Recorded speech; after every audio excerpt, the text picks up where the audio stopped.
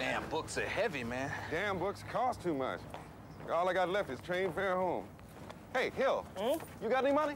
So? You gonna buy me lunch? Oh, no. How about some redistribution of assets here instead? Say what?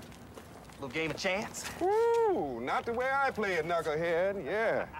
Yeah, we got some time before class. I'm in. All right. What do you say, Hill? We got to have a fish. I'll watch, thanks. Watch and learn. Watch and learn. Yeah. Show your 7 freckles. I had just arrived from Richmond, and there I was, watching Thurgood shoot dice, when I should have known better. Damn it, crap. Indeed. Are you a student here? Yes, sir. What's your name? Thurgood Marshall, sir. Mm-hmm.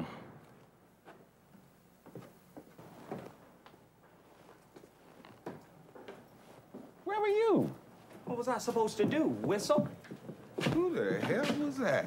That would be old Iron Shoes, dean of the law school. Dean Dean. of the law school. Mm-hmm. Charles Houston was the reason I'd gone to Howard.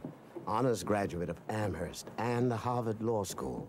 He'd taken a shoestring operation and made Howard the first fully accredited Negro law school in the country.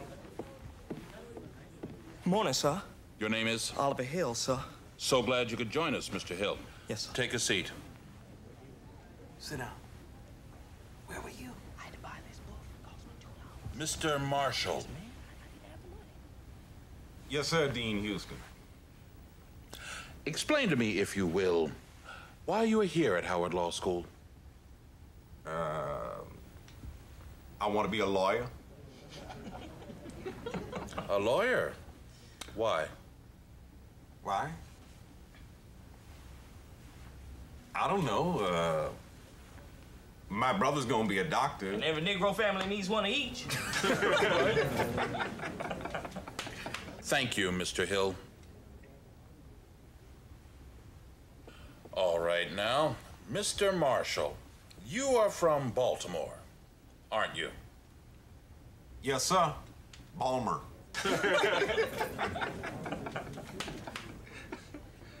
Why are you paying, Mr. Marshall, to attend our little Howard Law School and not going tuition free to the prestigious University of Maryland? I happen to be a Negro. I see. And Negroes do not attend the University of Maryland, is that correct? No, sir. I mean, yes, sir. Negroes don't attend Maryland. Why is that?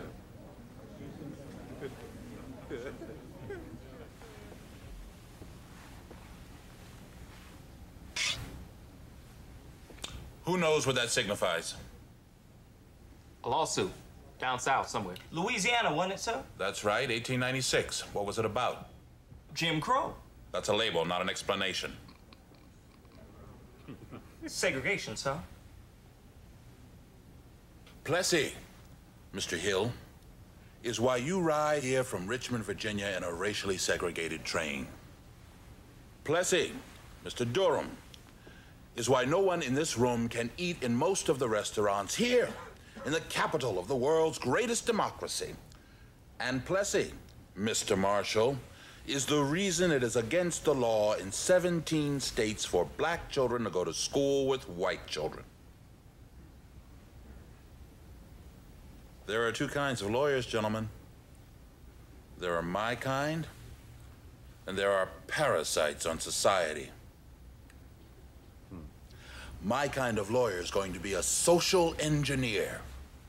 My kind of lawyer is going to be a fighter for social change. My kind of lawyer is going to find out everything there is to know about Plessy, because Plessy is a dragon gentleman, and my kind of lawyer is going to go out and slay it. That's why you're here, Mr. Marshall, or it had better be. And if it's not, you'd better pack up and leave right now, because you will not make it. I want each one of you to take a look to your right.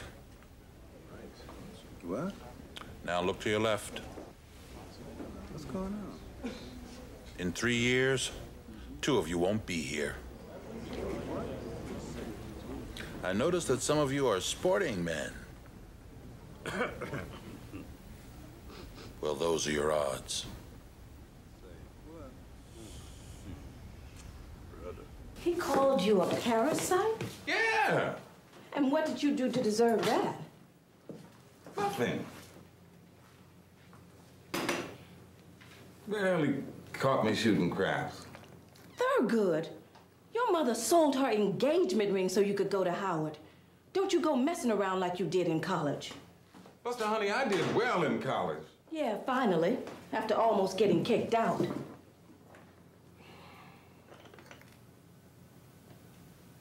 Thurgood, like the rest of us, got the message. Had to. From the start, Dean Houston had us up and arguing the ins and outs of segregation cases, especially Plessy. Now, the accommodations in the Negro car are the same as those in the whites-only car. They are separate, but they are equal. Well, no objective observer would call those accommodations equal, Your Honor. But that's not the point. My client, Mr. Homer Plessy, preferred to sit in the car designated whites only and was arrested in violation of his constitutional rights. His client, Homer Plessy, purposely broke the laws of the state of Louisiana. But that law requires whites to sit in one car, Negroes to sit in another. That's discriminatory.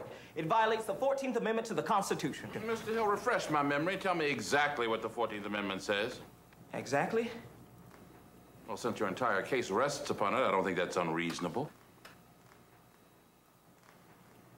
No state shall make or enforce any law which abridges the privileges of citizens of the United States, nor shall any state deny to any person the equal protection of the law.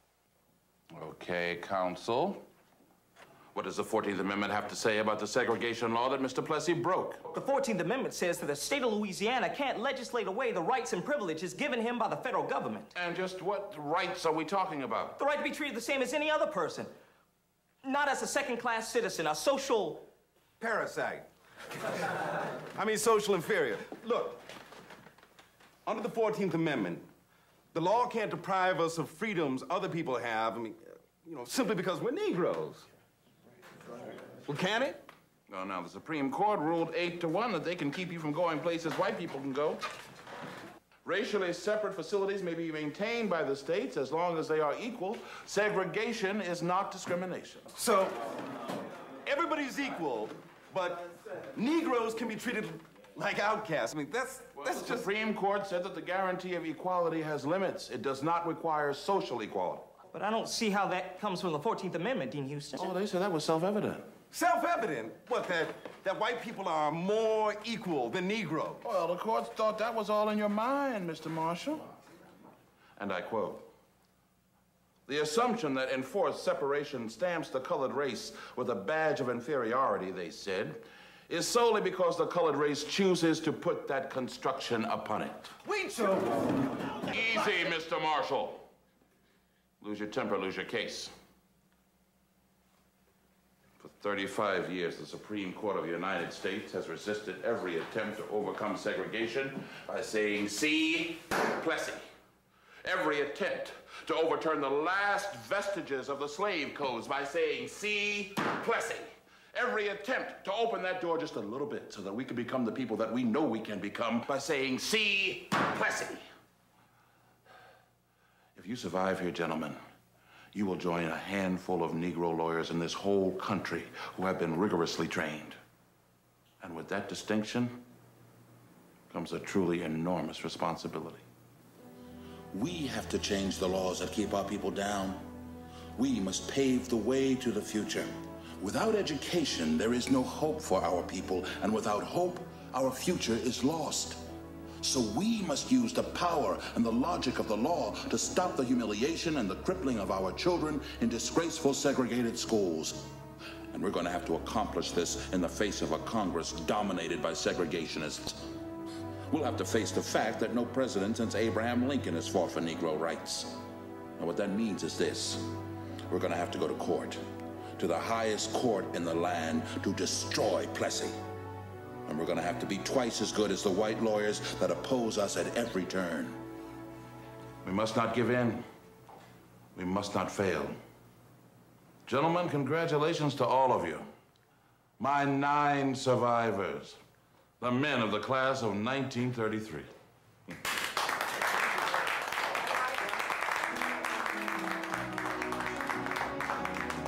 Dean, we got a little something for you. Well, We'll find your old iron shoes out back.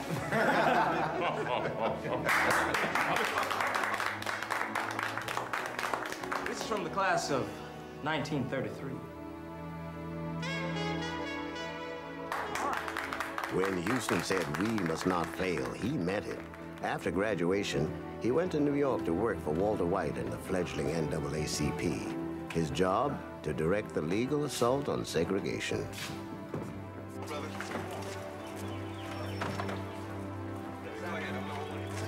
Thurgood was just starting out in Baltimore, but business would be slow at first. And when Charlie needed some affordable help, he asked Thurgood to go south with him to document racial conditions and recruit people for the legal campaign. Hey, Buster, honey, turn to your right. Now, toward the rose bushes.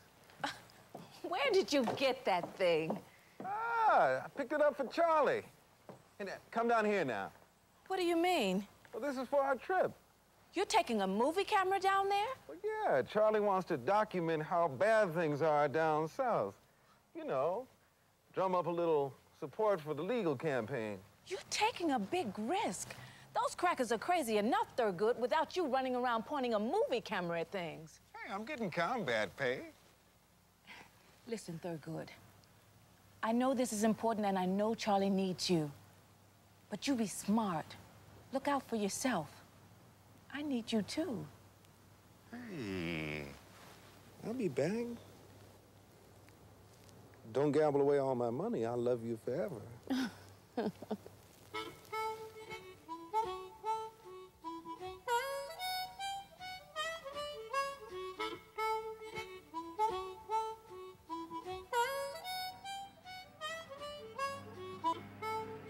Thurgood.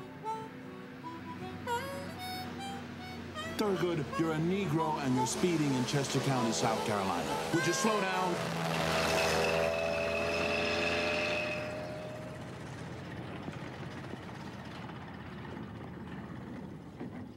All right, boys and girls, study your reading lessons while I talk to Reverend Roby and these gentlemen.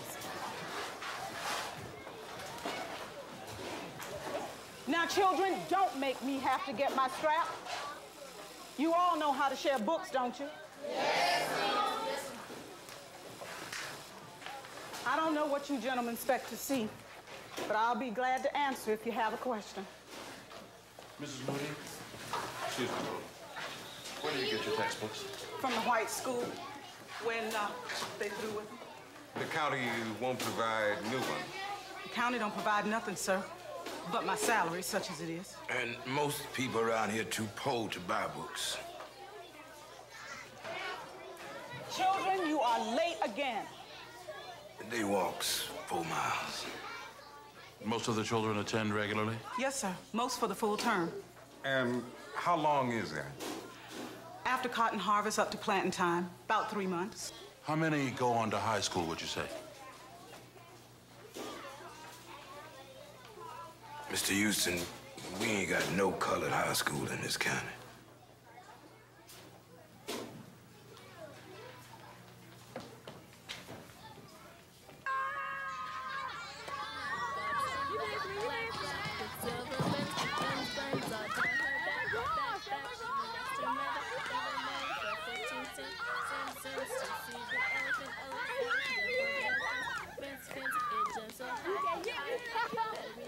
You want some of that? Go ahead.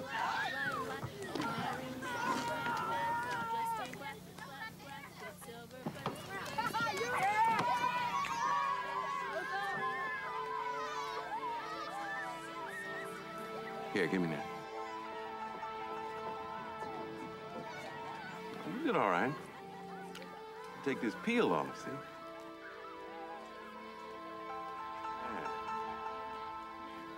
Mm-hmm.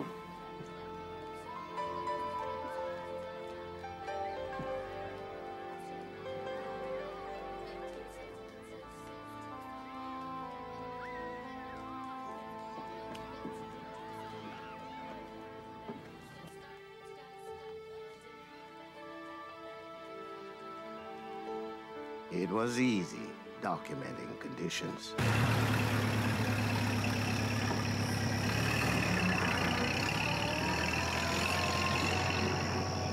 Recruiting people to stand up in court, that was a different story. I appreciate y'all coming out here tonight. I got two friends that I want y'all to meet from up north. Mr. Charles Houston here, who is the head lawyer of the NAACP. And NAACP? Mr. Thurgood Marshall. Excuse me. Them is race men. Race men? You ain't told us we were coming down here for no race men. Calm yourself down. Crackers ain't gonna catch me down here with these troublemaking race men. No, sir. Hey, hold on a minute. Look, these men are here to help us. How you think they gonna help us? We're lawyers. What he means is that if you go into a court of law with us, we can change things. You can't change no white peoples down here, mister. Sir, what we're trying to say is you have rights, and white folks are denying you those rights. They let people talk like you. Then they come looking for us, our children. You tell them. Live it out like it is. My advice. I'm getting out of here. I'm going right now.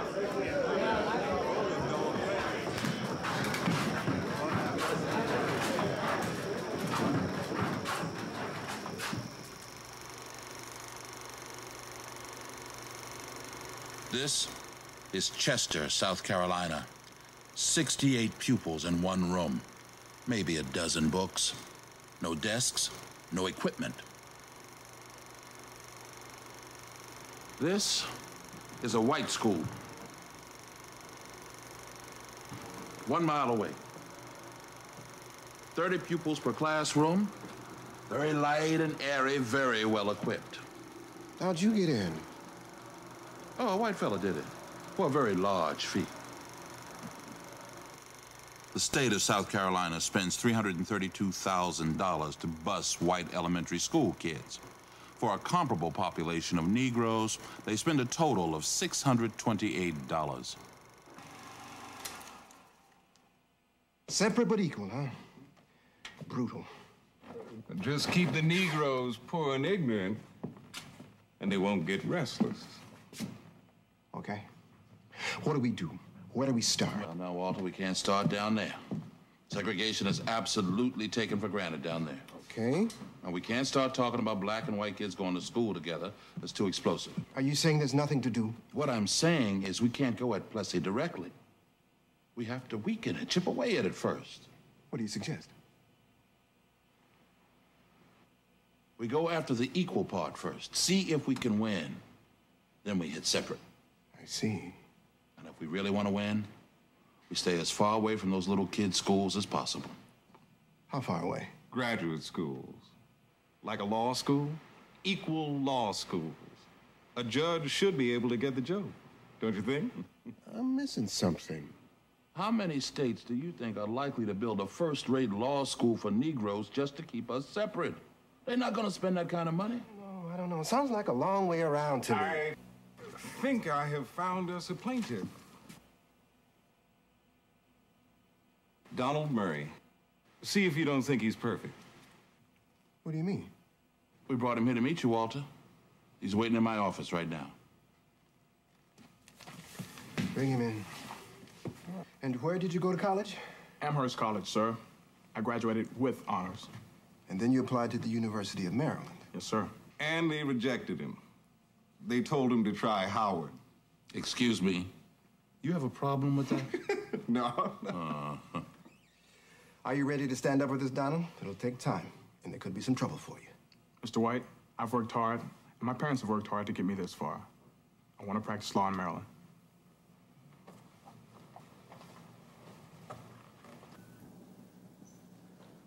Dr. Pearson, you stated that as president of the University of Maryland, you personally reviewed Donald Murray's application to the School of Law.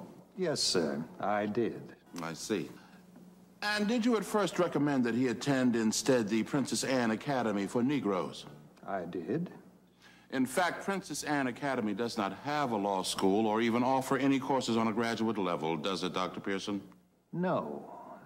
And you were aware that Mr. Murray, as an honors graduate of Amherst College, was academically qualified for law school, were you not? Yes.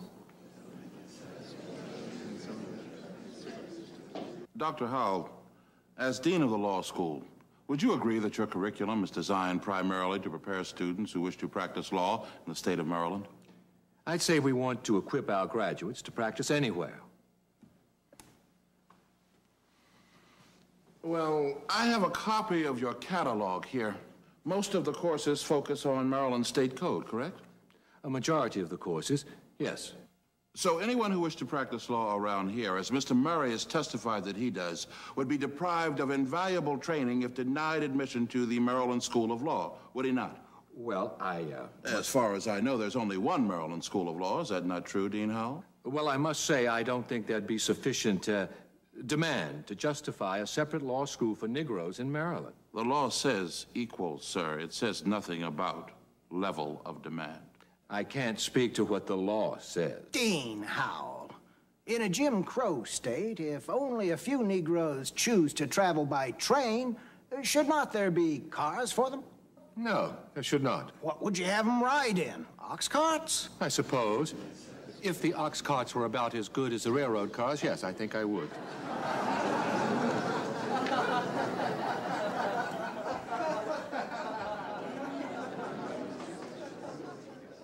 Now, Your Honor, we are not here to challenge the Plessy decision. Although many rulings have supported the separate part of separate but equal, the equal part has never been tested to see if equal means equal. And so we are testing it here and now. This court herewith orders President Raymond Pearson to admit Donald Murray, colored, to the law school at the University of Maryland. They won. But the decision only applied to one state. So, after the triumph and celebration of the moment, Charlie and Thurgood would have to start all over again, looking for another case, one they could take all the way to the United States Supreme Court. In the meantime, there was another problem. So, what did the doctor say? Charlie kept pressing on in spite of his health problem, looking for the perfect case. Months passed. All we got is one judge in one state to tell one law school that if separate isn't equal, it can't be separate. Right.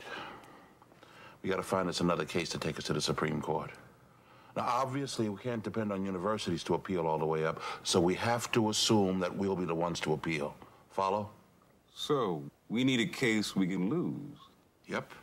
A good case we can lose. Charlie. Charlie. Go home.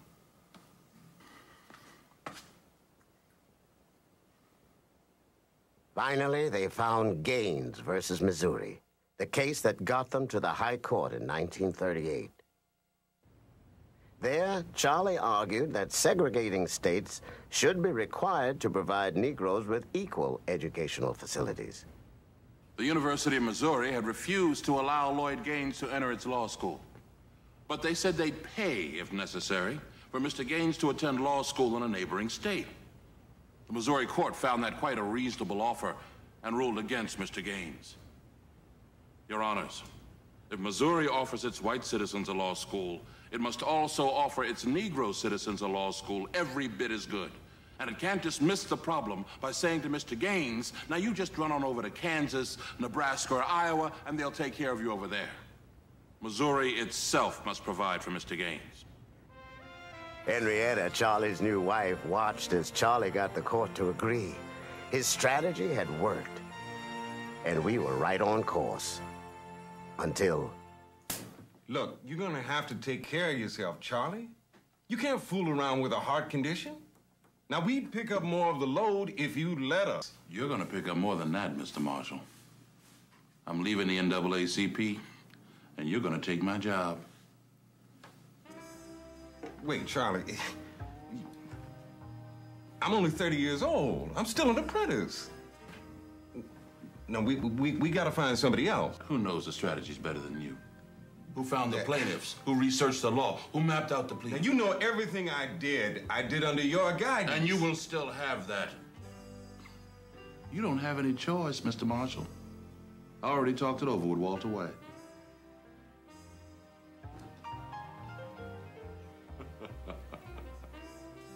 Ladies!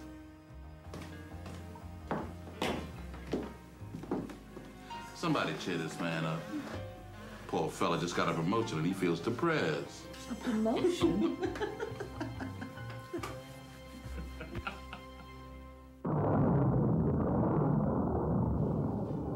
World War II. It changed everything.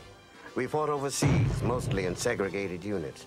But especially in Europe, we found ourselves for the first time in an unsegregated world. Many of us came back with new ideas about how things should be at home. Like Heman Sweat, like Harry Briggs, like Robert Carter, who came to work for Thurgood. Texas Law School. Another law school? You have a better idea, Walter? Thurgood, my boy thinks you're being too cautious. They want you to go after Plessy directly. They want action on segregation. And they think I don't? Does the board have a strategy to suggest? Does the board have plaintiffs lined up? Does the board have a case in mind? No, the board does not.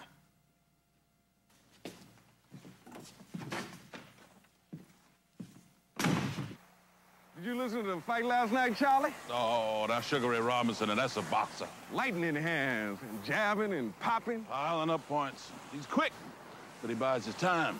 Well, that's his style. And it works, too. 7, 8 rounds, the other guy's legs start to go. Sugar Ray moves and puts him away. Yeah, you know. Well, Walter White wants me to be Joe Louis. One shot, haymaker. How's that?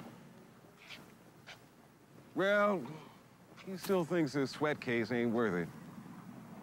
Heman Sweat, the guy they put in the basement? Yeah. Thurgood. Maybe it's time for you to press the court, find out what equal really means. For instance, who does Sweat talk to? Discuss things with when he's alone. One step at a time, remember? Okay. Your Honors, Heman Sweat, a resident of Texas, desired merely to obtain the best legal education the state had to offer. He was denied admission to the University of Texas Law School and was eventually shown to the Texas State Law School for Negroes that had been hastily established to meet this court's mandate of educational equality. Counsel, Mr. Marshall, I believe the court is familiar with the facts.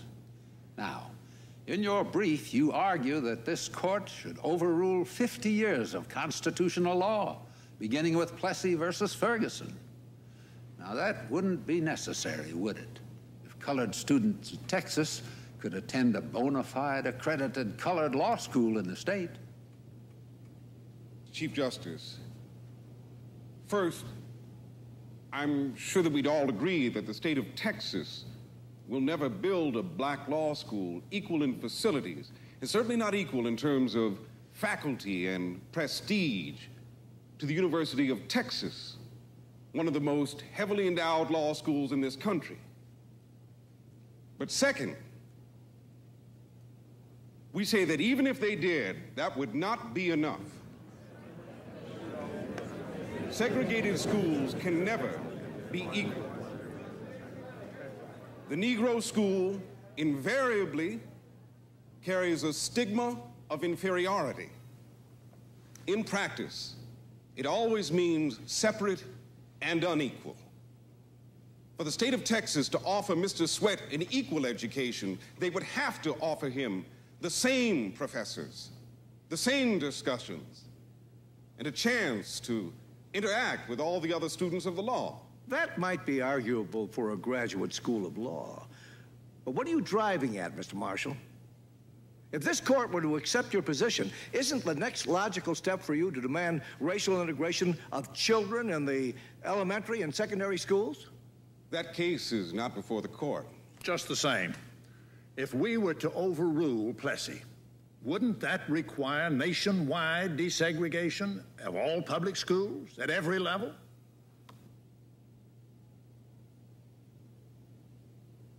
That would be the broadest possible reading. Well, Mr. Marshall, are you asking for that broad relief? Or simply for a ruling in favor of your client, Mr. Sweat?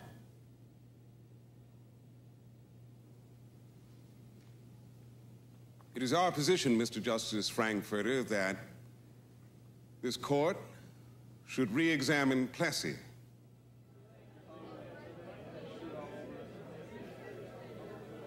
However, foremost in this case is relief for Mr. Sweat.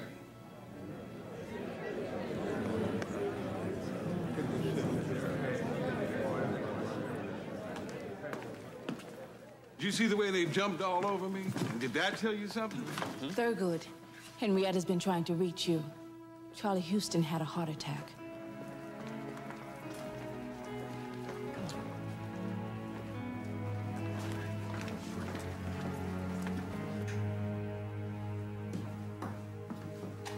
Hey, counselor. Thurgood. Hi, Henrietta. How's this man behaving? Well, for a change. Hi, Bo. How you doing? Thurgood. Ooh, your boy is growing like a weed.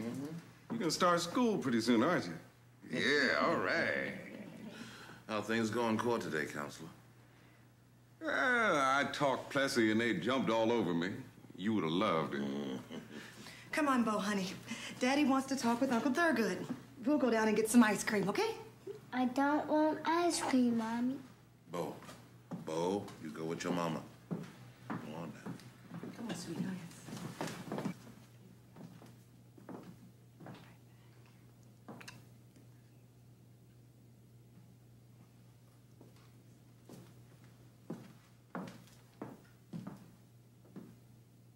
Very good. Maybe we made a mistake. Hell, they never intended for us to be a part of the mainstream in this country. My whole lifetime. How much has changed? Oh. We made a good start, Charlie. Listen. A couple of weeks ago, I took Bo to the drugstore down the street. Bought myself a pack of cigarettes. He ran over to the soda fountain and hoisted himself up on one of them stools. Oh, he spun around. He was having such a wonderful time, just laughing. This fat, red-faced soda jerk comes swooping down on him and says, "Get down from there, you little nigger."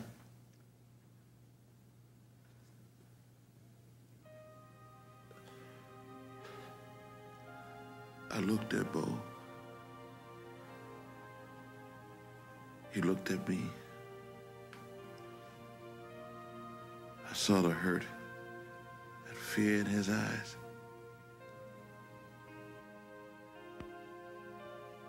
What could I do?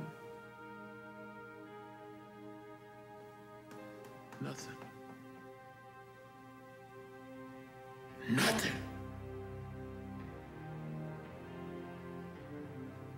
They're good. Look after my boy.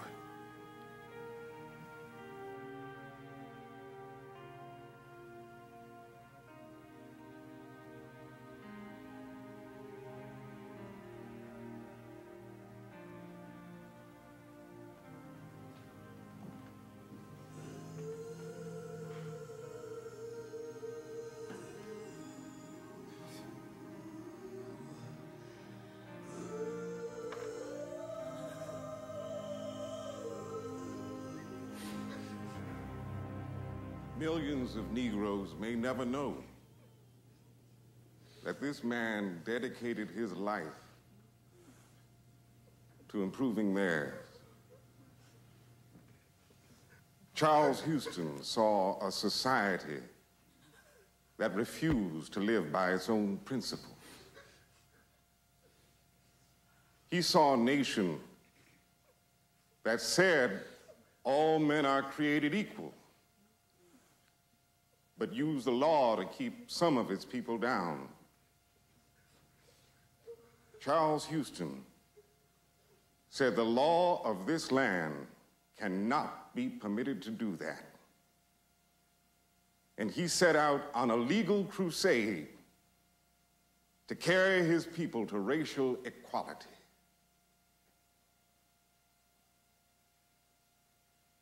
Charles Houston inspired and trained dozens of lawyers. Sometimes he scared us too. But he dedicated us to that crusade. Now we, those lawyers, we are the true heirs of Charles Hamilton Houston. And his legacy to us is the same charge he gave us years ago: to use the law, the power and the logic of the law to deliver our people from centuries of injustice and to restore to them their right to learn, to achieve, to excel.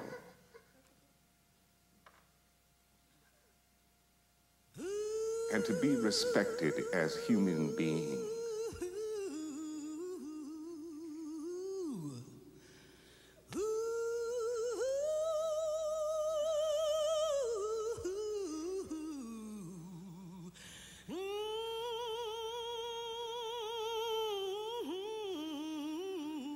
Two months after we laid Charlie Houston to rest, the Supreme Court ruled that there was more to equal education than buildings and books.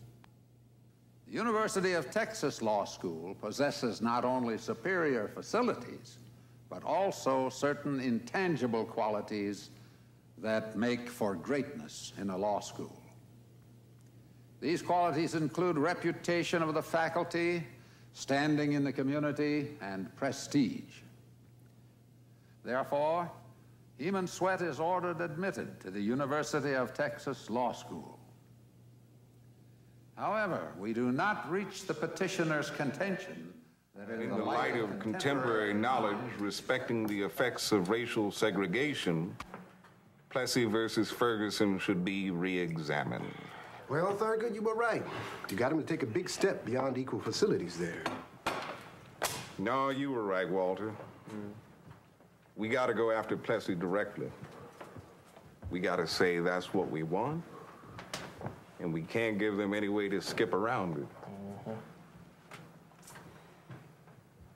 Well, I don't know how the hell we're going to do that, but that's what we got to do.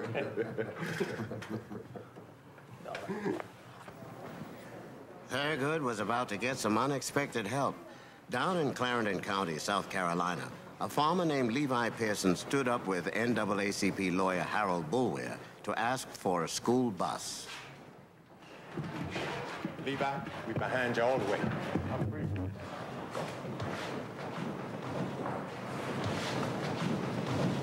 All rise. U.S. District Court, Clarendon County is now in session. Judge Edgerton J. Fowler presiding. Pearson versus the Clarendon County Board of Education. The court is dismissing this case. Mr. Boulware, your client has no legal standing to bring this case. Your Honor, Mr. Pearson has 2 children in school District 26. Mr. Pearson's farm is on the line between District 26 and District 5. And according to tax receipts presented to me by the defendant, he pays his property taxes in District 5, which is his legal residence. He sends his children to the wrong school, and he's not qualified to bring this suit. If it pleases the court, the evidence in this case is not limited to where Mr. Pearson pays his taxes. Counselor, you are out of order. Your case has been dismissed. Bailiff. Wait a minute, Your Honor. This ain't right. All we asking for is a school bus. Your Honor, Levi Pearson's children are in my classroom in District 26, and they've been there for years. Now, you just hold it right there. You want me to put you away for a while? Next case, Zimmerman versus McKay. Looks like some of our Negroes don't even know where they live.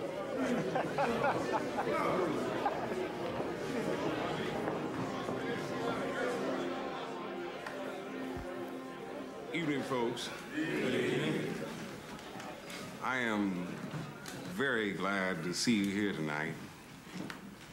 It is a vote of confidence, which we may not entirely deserve after Mr. Pearson's court experience. Mr. Marshall, we made a mistake. So did we. We should never have tied a case to one person. Mr. Marshall, I believe Mr. Bulwell was trying to save other parents from reprisals. Yes, sir. I understand. Well, what do you want us to do now? Mr. Marshall, we want to know what you think we should do. It depends. How much you want to stand up to white folks? How fast you want to go? I was raised on Booker T. Washington's advice. Be industrious and law-abiding. Don't give the white man any cause to abuse you. Now, I followed that advice for 40 years. Then I stand up with Levi, and they burned my house down. I was in the Army, fought the Nazis for 3 years. And the French peoples appreciated me, treated me like a man. And then I come home, and I'm treated like dirt. I went to court with Levi, and the man fired me and my wife from our jobs. Now, I believe that you all came here tonight to start trying to change things for your children. Yes, sir. Huh? Yes, sir. I know you did, Harry Briggs. Yes, sir. I'm here to stand up for my children. Okay. Now, you asked the school board for a few buses. Yes, sir. Now, do you want to try for equal books? And equal teachers' pay? Equal school building? Or do you want to fight to get your kids the exact same schooling white kids get? There you go. Now, the only way you're going to get that is in the same school, together. Now, you know white folks ain't going to take that sitting down. They're going to come after you, and they're going to keep coming after you. We're leaving here tomorrow, but you all have got to live here. Mr. Marshall, my children get the short end of the stick. And I don't mean to put up with it no more. Mr. Marshall, you decide what to say in court. You know about those things. Just tell us what we have to do. Well, we need to make this a group action. We need about 20 of you as qualified plaintiffs. You count on me. Where do I sign? I'm putting my name down. All right. Things sure are changing in South Carolina. The last time I was down here, everybody was scared to death. Mr. Marshall, all the scared niggas done already moved to Chicago. All right, good people. I think we have got ourselves a deal.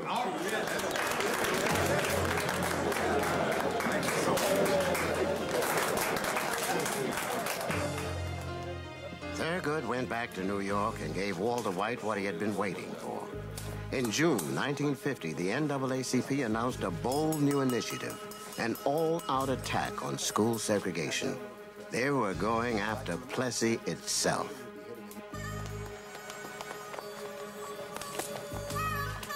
Some of our people were afraid it would backfire, but folks were beginning to stand up. In Topeka, Kansas, a welder named Oliver Brown tried to enroll his daughter Linda in a white school in his neighborhood. He was turned away. We took the case.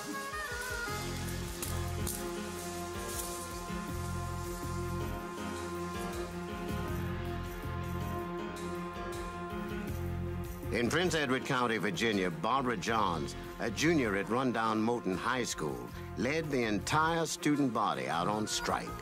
Carrie, you go first. Tell them what we saw at the white kids' school, and I'll tell everybody we want them out on strike and to stay out until we get some action. Okay. Barbara, I know what you got in mind. Miss Richardson. Please, this will only bring trouble. Miss Richardson, we know what we're doing. Our teachers have tried, our parents have tried, and if we don't do something, nothing will ever change. But you can't just I'm sorry, Miss Richardson. This is what we're doing, and we don't have much time. Barbara wrote to my office in Richmond for help. Those students became our plaintiffs in Virginia. With all of this activity, Thurgood happily called in more help. Bill Coleman. Thurgood. Come on in. How you doing? Meet Jack Greenberg. He just joined us. Nice to know you. Jack. Robert Carter. Mr. Carter. So how things in Philly, Bill? Oh, man, I moved up to New York. Couldn't get anybody in Philly to hire me. Oh, I know how that goes. Harvard Law Review. Well. Former law clerk to Felix Frankfurter, isn't it? You can't be that, Mr. Coleman. I mean, you a darky, ain't you, sir? We sure as hell can use you. No one knows the Supreme Court like this man, inside or out. No. What was your problem in Topeka, Jack? We got a group of Negro teachers that say if we win, they'll lose their jobs. Well, they could be right. So, some of our plaintiffs are talking about backing out. What? Well, we can't lose Topeka. Well, that's for sure. If you are trying for a Supreme Court decision that applies to all the segregating states, you're going to have to go in with 3 or 4 good cases. Jack, I don't know what to tell you. You're going to have to find some way to convince them. Let's talk about it. Did you read the South Carolina brief? Yes, as a matter of fact, I did. And it is, well, it's weak. How? It is if you're going for the Supreme Court. Look, we already know that segregation is wrong. But the question is, how is it unlawful? You see, I don't see the basic legal argument here. It's straight line 14th Amendment. Segregation is discrimination. Discrimination is unequal treatment, thereby damaging the Negro student. So, you're going to have to prove that discrimination has damaged your client in a way that violates the 14th Amendment. Well, we can prove damages, all right. How are you going to do that? Using social science evidence. Man, are you serious? Sure. I mean, there are a lot of new studies out now, and we can have experts testify. Experts? Come on, man. I could see experts testifying in tangible matters. I'm talking about equal facilities and pay scales. Oh, and come on, man. Bob. Who do you have in mind? Kenneth Clark. Dr. Kenneth Clark. So, with these psychological tests, Dr. Clark, you... Ken, please. Well, Ken, you show that discrimination hurts the Negro children by by causing a feeling of inferiority, which impairs their ability to learn. Oh, absolutely. And these feelings grow into self-hatred and ultimately into despair? No question. It starts at an early age, 4 or 5. And of course, the earlier it starts, the more permanently damaging it is.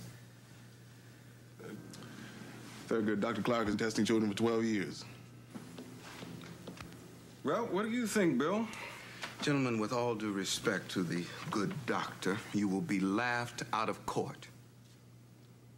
Dr. Clark, you use these little dolls, don't you, in your experiment? Mr. Coleman, my findings are consistent with and supported by a large body of research. Whatever your opinion of my methods, most experts would find merit in them.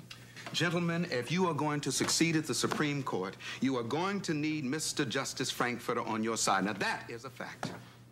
Felix Frankfurter will not buy anything that is not grounded in precedent.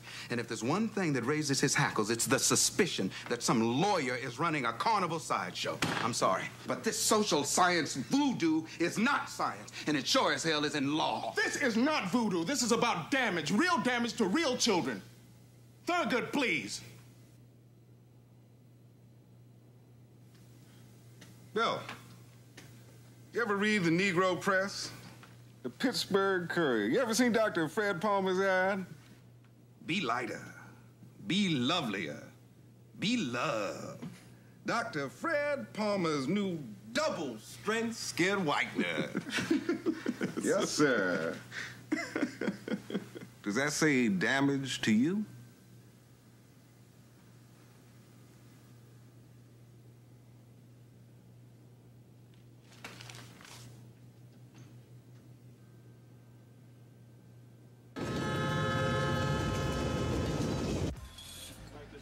Thank you.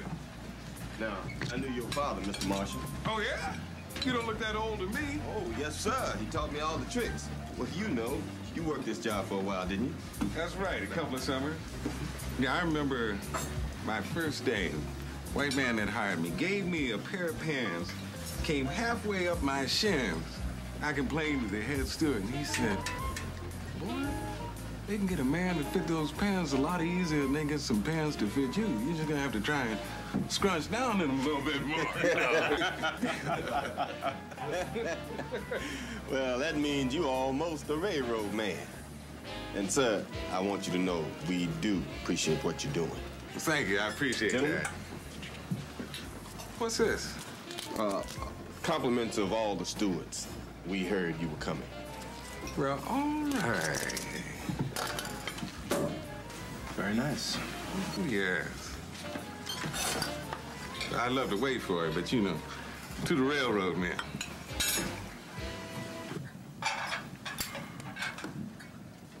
One sugar, please.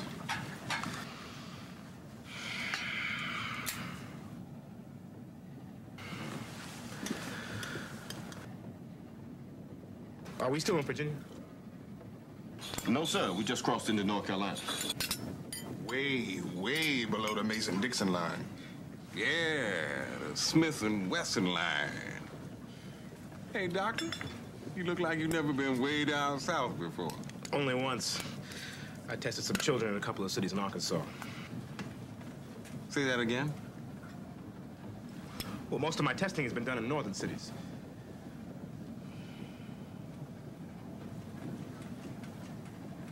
You mean you never tested rural black children in the South? No, I haven't. Well, I thought you knew. Thurgood, Ken's test results are very consistent. There's no reason to believe these children down in Clarendon County are going to test any differently. There are lots of reasons. These are farm kids. And the Negroes in Clarendon County are in the majority, 6-1.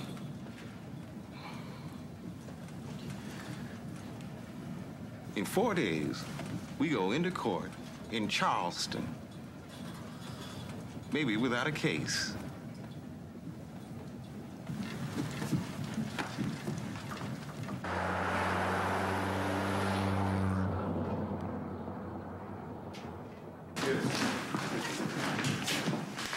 That'll be fine right over there.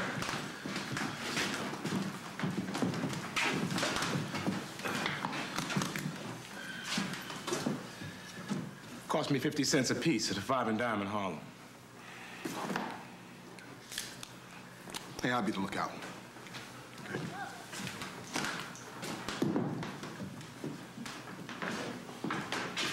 Oh, Dr. Clark. Hello there. What's your name? Ginny. Ginny. That's a nice name. I'm Dr. Clark. Do you like dolls, Ginny? Do you have any dolls? What, no dolls at all? Once I had one, she were out. Well, I have some dolls here. Want to see? Come on. I'll show you.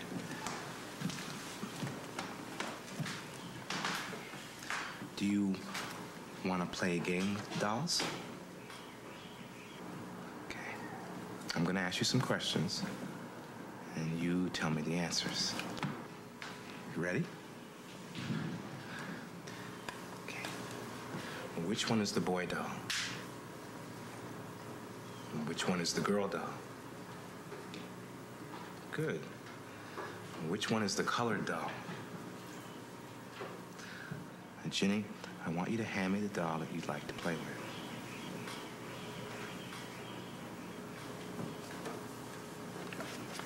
This way.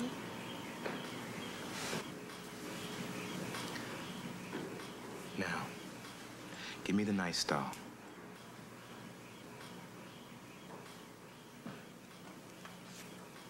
This one.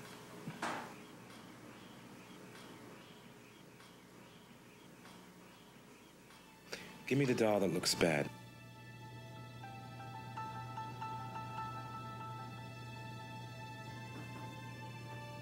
All right. Now, give me the doll that looks most like you. Like me?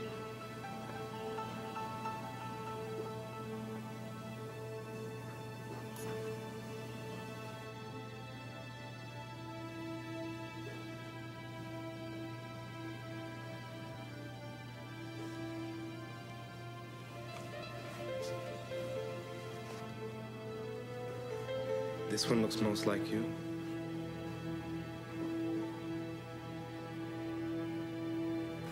Give me the doll that you would rather play with, Eloise.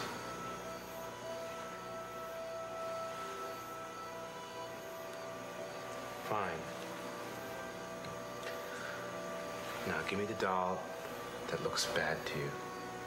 Bad? Well, yes. There's one that you don't like as well because of the way it looks.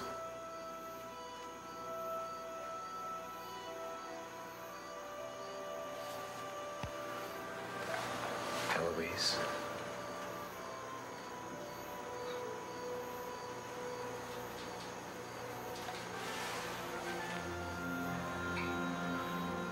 Thank you. Now, which one of the dolls do you think looks most like you? Just show me the doll that looks like you. I don't want to. Why? I want to go home.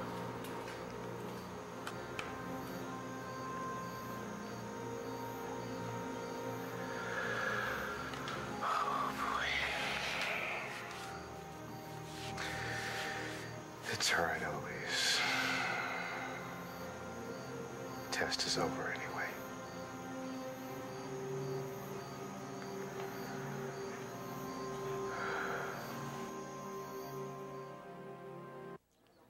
May 1951 was our first real test in court.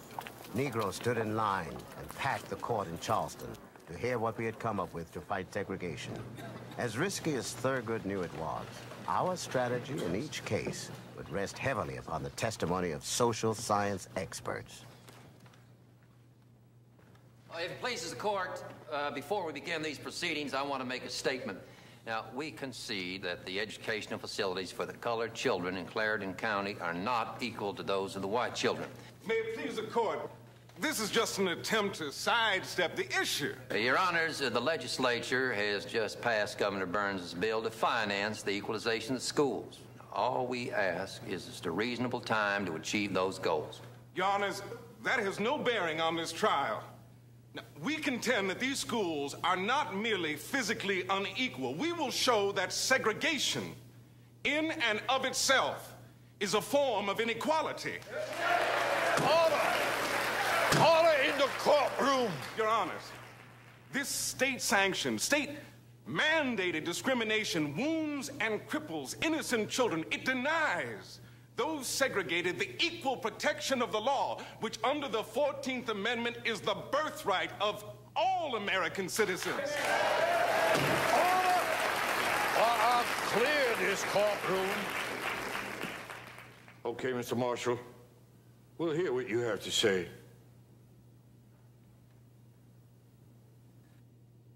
Segregation destroys a Negro child's self-esteem.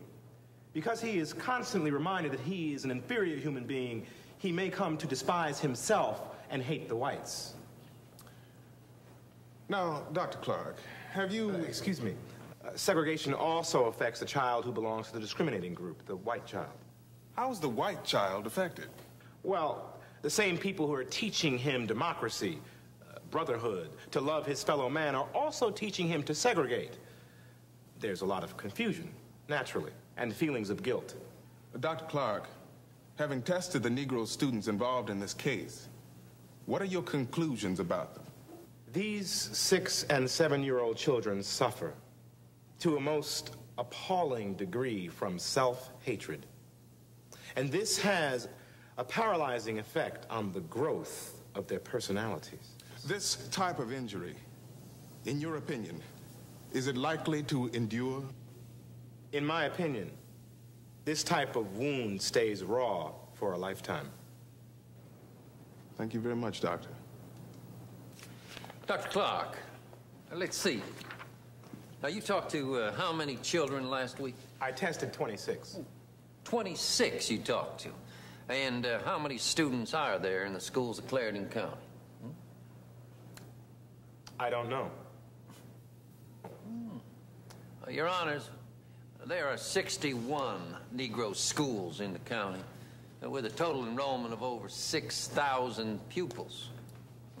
Now, Dr. Clark, do you think 26 is a fair sampling? Yes, I believe it was. And these 26 students' responses forced you to the conclusion that they were being irreparably damaged by attending segregated schools in Clarendon County? Because they are segregated, they see themselves as being generally inferior. Negro children, unlike white children, expect to be rejected. Your Honors, I have never heard testimony like this in a court of law. I'm sorry, but I don't know what else to ask this gentleman. Thank you. Reverend Duane, your efforts here will be rewarded. Oh, thank you, Dr. Clark. Thank you. And Mr. Carter, thank you so much. It's been a pleasure, sir. Thank you. We thank you all, Mr. Marshall. Yeah, well, we're a long way from home. It'll probably be several months before we even get a decision from here. Are we gonna win, Mr. Marshall? Well, someday, you know, how you doing? Glad y'all came down. Probably not here now, Harry. You know, we want. Meanwhile, Carter and Greenberg would handle the Brown case in Topeka, but they wouldn't have Ken Clark. And some other key experts were also proving hard to get. Hey, how? We don't have Dr. Manager? He says he's on our side, but he also says that he doesn't want to come unless he's subpoenaed. It's too close to home. What about the big guy in Minnesota? Ronald Rose. He just changed his mind. Look, Jack, they weren't ready for us in South Carolina, but sooner or later they're going to come after us. Now, who do we have? Dr. Louisa Holt. Rose recommended her. Uh-huh. Bob, she's the best we can do. Dr. Holt. Dr. Louisa Holt. Bob Carter. Pleasure to meet you, Doctor. I know I'm here by default. There's so many other social scientists better qualified than I. Wow. We're lucky to have you, Doctor. This way, please. Pardon me, ma'am. Give the court your name, please. Oliver Brown. Are you a resident of Topeka, Kansas, Mr. Brown? Yes, sir. 511 First Street. Mr. Brown, do you have a child enrolled in the public schools of Topeka? I do. She goes to Monroe School, about a mile away. That's a Negro school? Yes, sir. How does Linda get to school, Mr. Brown? She walks across the Rock Island Railroad switching yard. I worry because it's dangerous. She's only 7 years old. All right. Is there a school for children Linda's age in the neighborhood, Mr. Brown? Yes, a white school, Sumner School. And did you take Linda one day to seek admission at the Sumner School? I did. And what happened, Mr. Brown? They threw us out.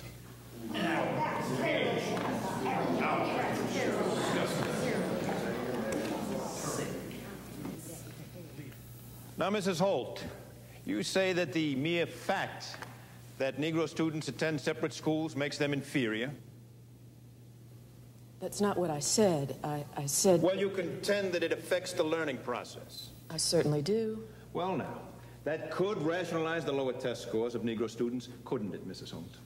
It doesn't rationalize a thing. How do you know who you are? You get an image of yourself by how other people react to you, what they say about you. If day after day you face nothing but negative responses, you have to begin to internalize them. You feel inferior. I see. Now, Mrs. Holt, you are aware that here in Topeka, the students are in fact integrated at the junior high level? Yes, of course. And I suppose you're going to tell me that that doesn't correct your problem?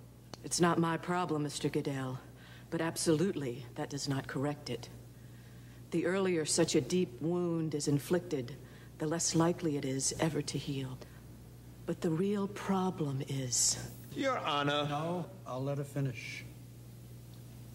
What is most destructive about school segregation at any level is that it's legal. Its legality makes it more destructive? Our government is approving, giving legal sanction to a policy that has to be seen by white people and Negroes as proof that Negroes are inferior.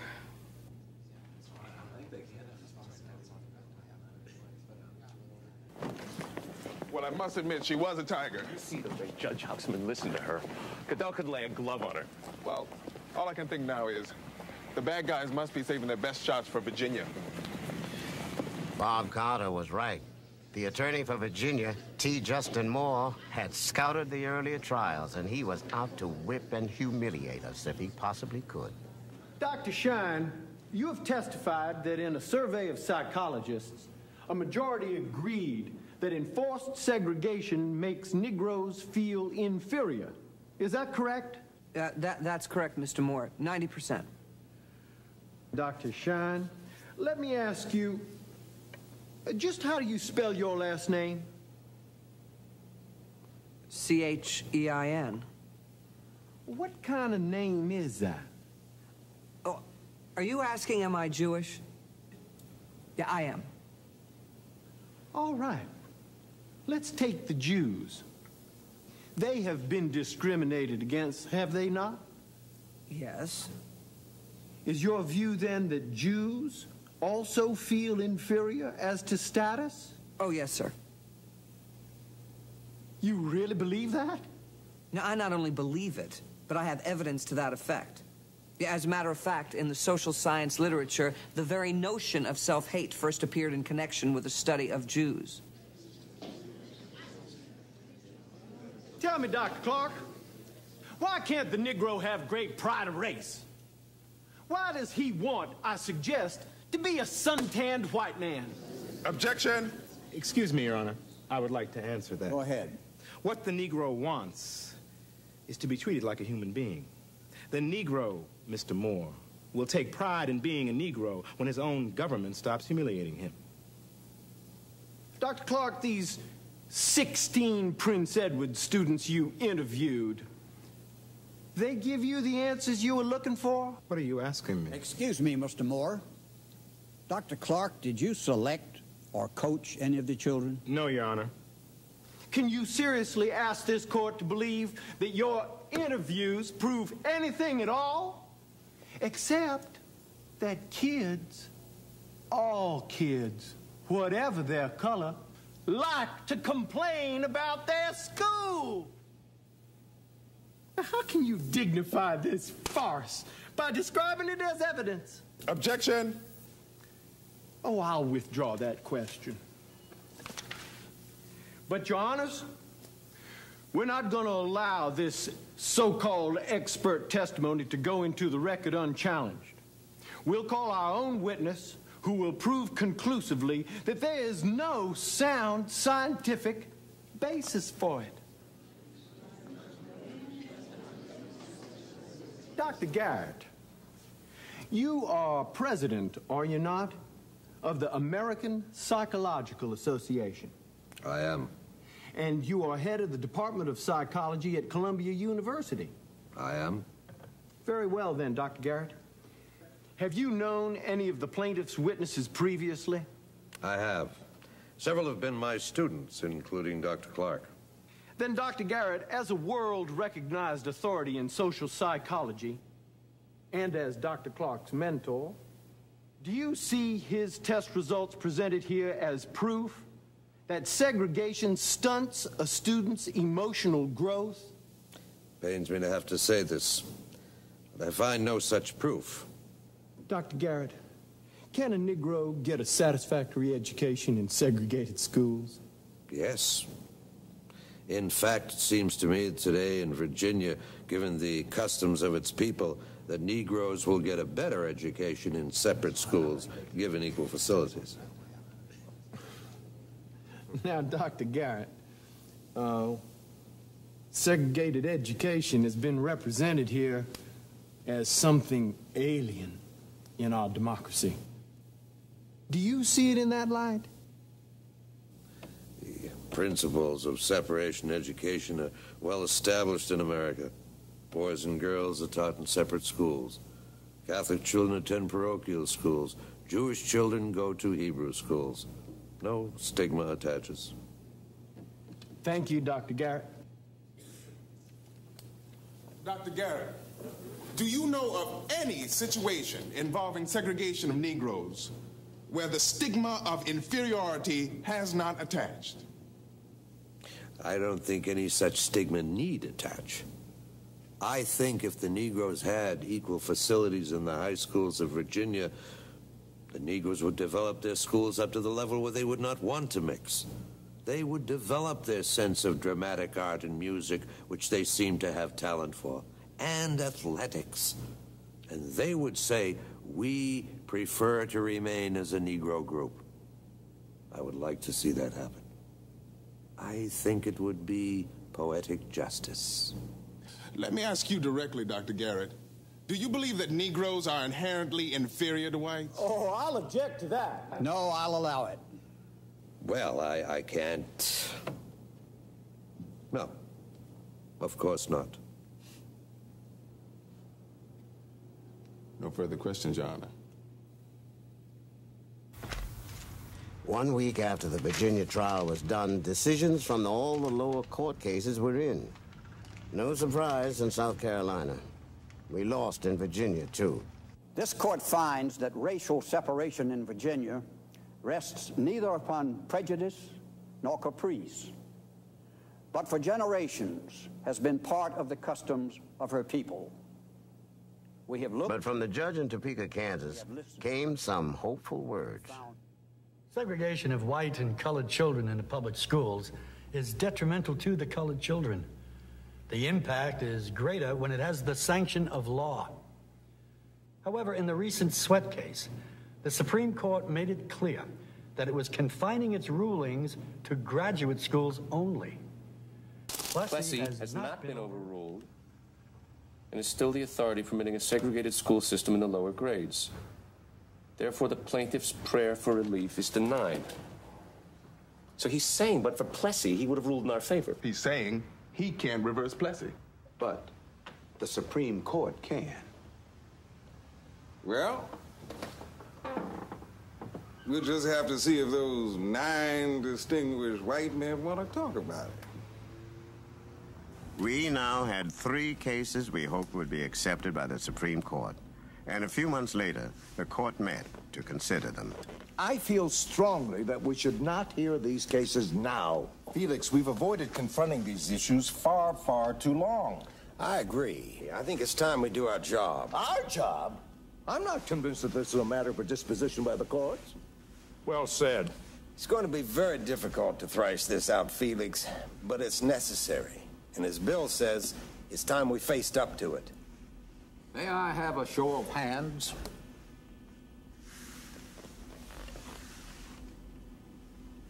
We seem to have the necessary 4 votes.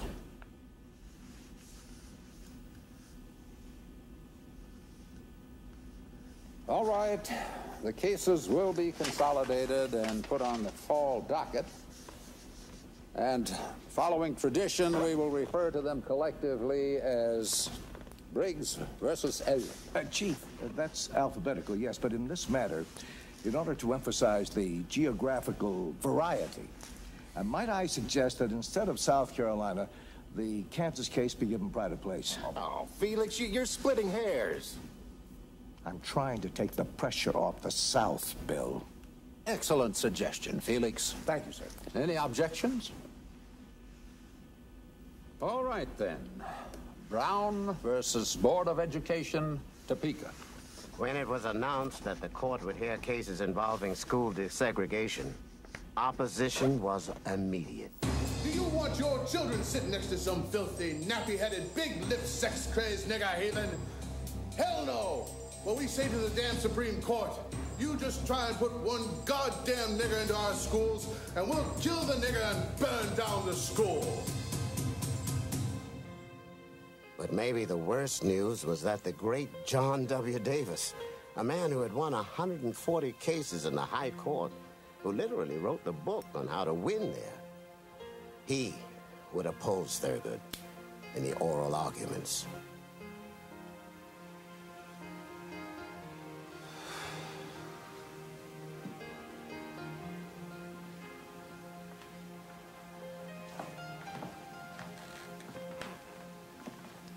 You don't smoke enough all day, now you gotta stay up and smoke all night, too?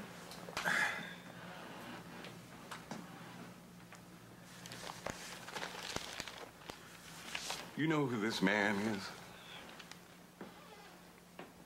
I remember. You used to cut class to go and hear him argue at the Supreme Court. Charlie Houston used to tell us, you got to be twice as good as the white lawyers.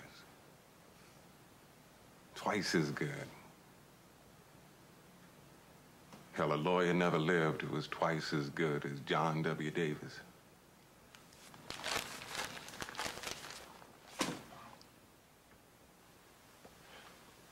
You go on ahead to bed now. I'll be along.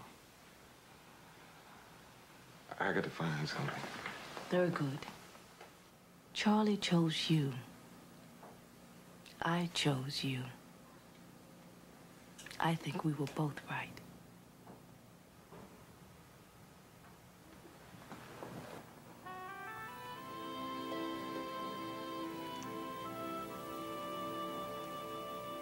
You'll be ready for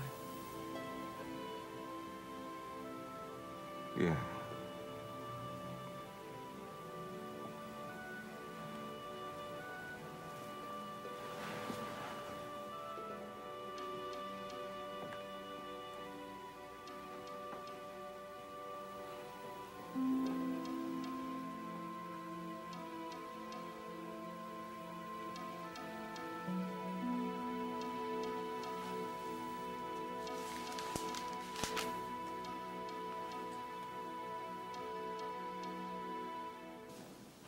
Is that really your sept? Oh, my. I see. All right. Thank you, Jimmy.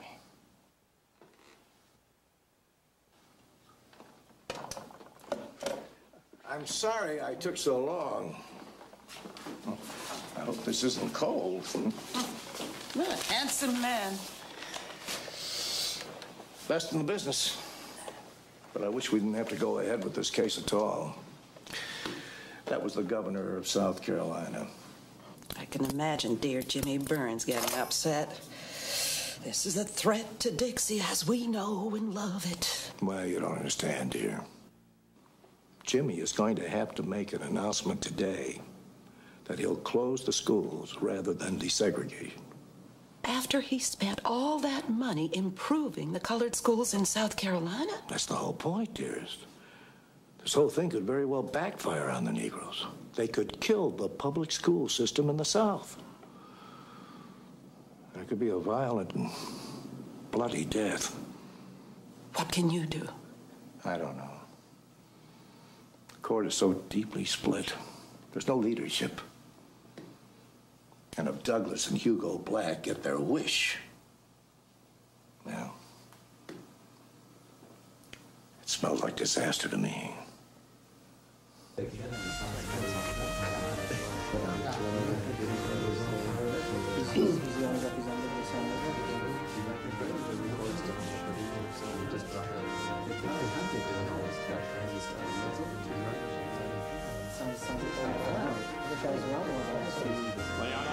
Chief Justice and the Associate Justices of the Supreme Court of the United States. Oyez, oyez, oyez. All persons having business before the Honorable the Supreme Court of the United States are admonished to draw near and give their attention, for the court is now sitting. God save the United States and this honorable court.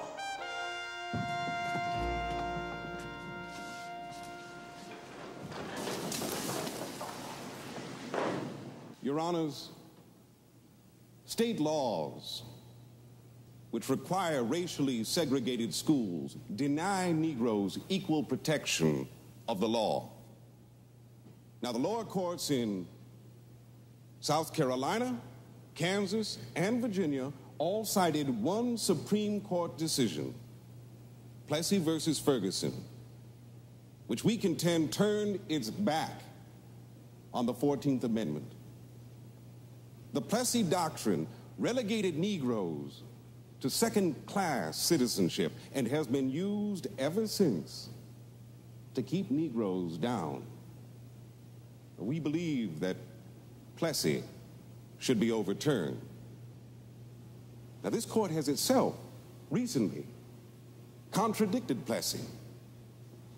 In Sweat versus Painter, you found unanimously that what the University of Texas had denied Mr. Sweat extended far beyond equal facilities. You said unanimously there is more to equal education than the same books and similarly qualified teachers. You recognized unanimously certain intangibles in law schools, like reputation, standing in the community, even the opportunity to exchange views and ideas with other students. Mr. Marshall, any lawyer, certainly any justice, knows from experience the importance of those factors in a graduate school of law. But I think we've been through this before. What do they have to do with children and public schools? Your Honor, we argue that Negro children are especially handicapped by laws which set them apart. Now, you've seen in the records from the lower courts abundant expert testimony from eminent social scientists confirming the psychological damage caused by segregation. Schooling, which should enrich the lives of Negro children, open doors for them to participate fully in our society, instead demeans them and cripples them. Mr. Marshall, I don't care how much social science testimony you have. You're asking this court to take away from 21 states the right to determine their own social policy. Mr. Justice Jackson, we're just following the court's own logic about what constitutes equal protection in the Sweat case and applying the same principle to children. Now, Mr. Marshall, surely you have to consider where these segregation laws came from.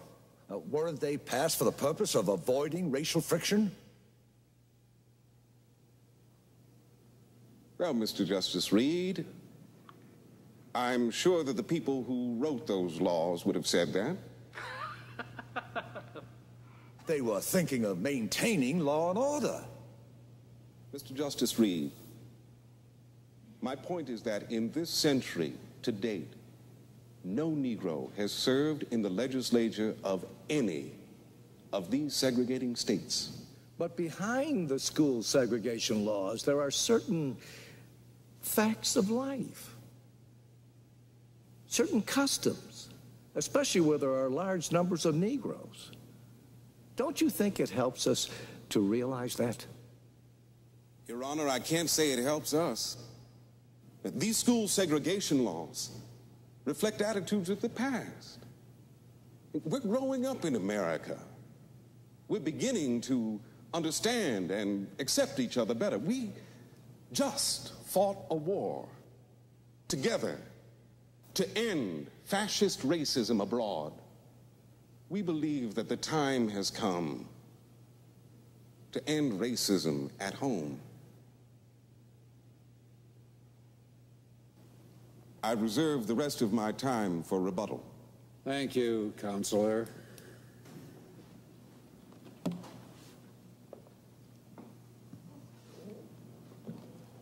Now, counsel for the appellants has cited testimony from what he chooses to call expert witnesses, such as Dr. Kenneth Clark, for example, who tested 26 colored students in Clarendon County, South Carolina, with white and brown dolls.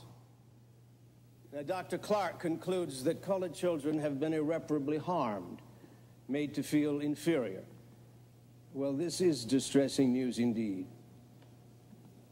Your Honors, I am reminded of the wistful lament in Scriptures, "Oh, that mine enemy had written a book."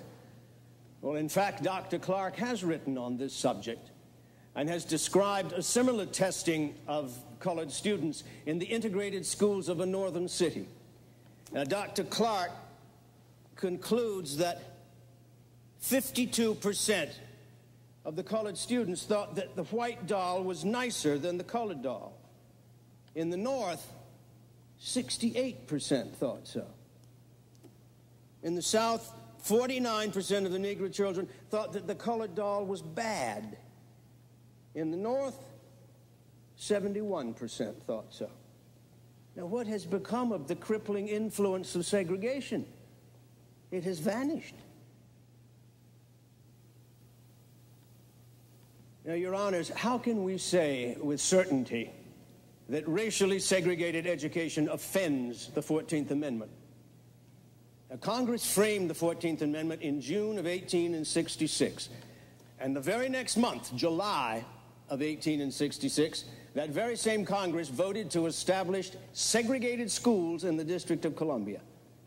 And from that good day to this, the Congress has never wavered from this policy.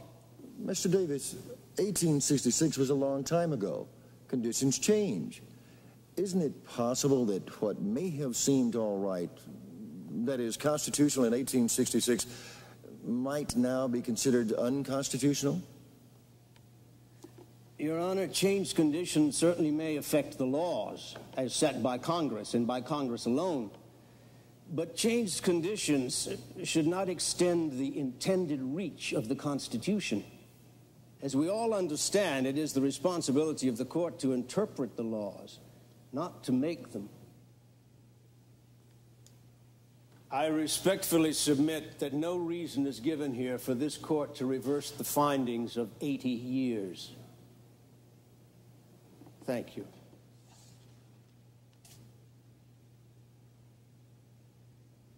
Your Honors, for all his eloquence, Mr. Davis has left untouched my chief point. For some reason, the Negro is segregated against his will, is forced into a state of imposed degradation. For some reason, the Negro child is kept out of the mainstream of American life. For some reason, these acts are all condoned by courts, which are supposed to respect and protect his rights as a full citizen. You're still asking for a change in social policy, Mr. Marshall. Why isn't this a matter for the Congress? Mr. Justice Jackson, we don't believe it is up to Congress to interpret amendments to the Constitution, amendments that were clearly passed to guarantee full equality before the law for all citizens. The 14th Amendment was specifically passed to guarantee that there would be no subclass of American citizenship. Now, we don't believe that Congress can vote on that. You were just saying that under the Constitution, the individual rights of minorities can never be relegated to the mercies of the majority. That's exactly what I'm saying. So if I or my child is being deprived of our rights, that isn't a legislative problem. That, we contend, is this court's problem.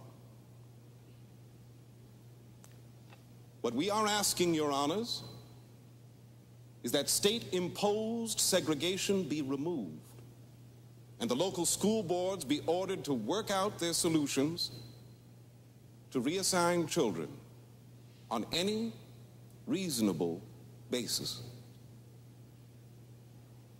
Thank you. Excuse me, Mr. Marshall. You brought up the question of remedy. If we reverse Plessy, aren't you saying that would automatically entitle every Negro mother to have her child go to a non-segregated school? Automatically?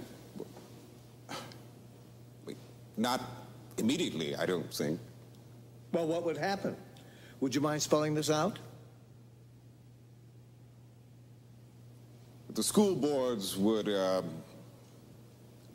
have to find some method to distribute children by drawing district lines, I assume. You assume?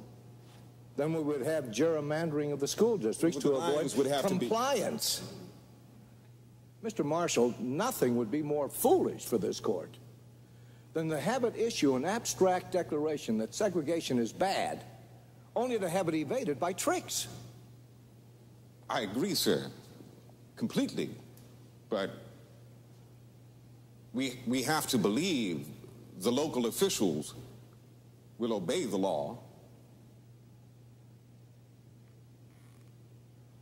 Thank you, Counselor. Thank you, sir. Good morning, Mr. Bickle. Good morning, sir. Mr. Bickle, what would you say was the original intention of the 14th Amendment? Well, I always understood that it was intended to give Negroes the same rights as everybody else. All right, now, did the framers of the amendment intend that it permit segregated schools? Well, one could assume from the Don't assume, Bickle. Yes, sir. I doubt that the framers anticipated the question, but the truth is you don't know, and neither does anybody else. But you're going to find out.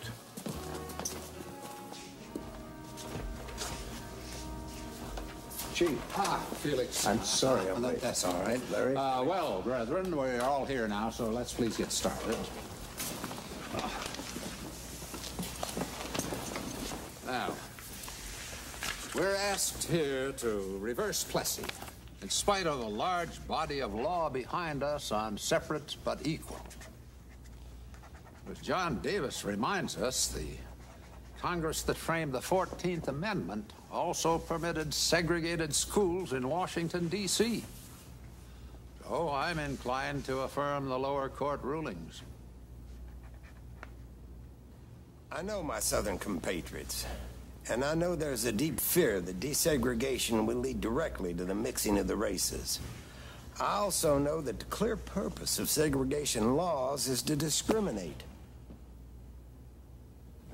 I hold no brief with those who would keep Negroes down, to exploit them as laborers and so on. But we must remember, the Negro race is out of slavery for only a short time. They still have a lot of catching up to do. So, while a body of law has grown up to surround separate but equal with an aura of legitimacy, I find Mr. Marshall's argument persuasive. Racial classification is wrong.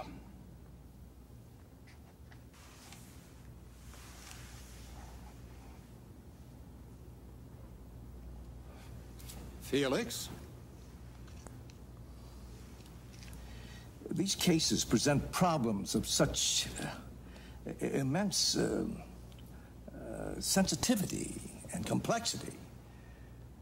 And I don't believe, frankly, that either side has really addressed them. They haven't come to grips with the solutions or consequences. Therefore... Oh, you can't believe that. Wait, Felix is making a valid point. Therefore, I am not prepared to vote on these cases today. I recommend that we give both sides a chance to re-argue. A chance? Felix, re-argue what? What could we possibly hear that is new? I mean, we all know what this is about. The legal basis for reaching a decision. It's not that complicated. Well, for some people, nothing is complicated. And for some people, everything is. Chief, I think it would be best not to vote today. Well, We are at loggerheads. We will not vote this morning. Felix, we'll take your suggestion under advisement. Great news, Mr. Pickle. We're ordering re-argument. Now, I need your help drafting some questions. What sort of questions? For whom? For both sides to form the basis for the rehearing. How are you progressing on the 14th Amendment? What the framers had in mind? It's slow going, sir. What the hell are they after? Proof that the 14th Amendment was intended to outlaw segregation and that the court has the power to do it. How can you prove that? But they do ask how a remedy might be framed. It's a good sign. Why do they need us to tell them how to do their job? Hell, we won the damn case. They just won't admit it. Thurgood, this is a big job here. We're going to need historians, constitutional scholars. My God, it's going to cost a lot of money. Sometimes I get so goddamn tired of trying to save the white man's soul. That was a long, terrible summer. We lined up dozens of scholars to try to make history serve our argument. I'd seldom seen Thurgood so down. So after the war was over, to get back into the Union, all the Confederate states framed new constitutions, and not one has a single word about segregated schools. Well, perhaps, Professor Kelly, they knew the 14th Amendment had outlawed Jim Crow. Come on. What? They just took segregated schools for granted. This is a goddamn wild goose chase.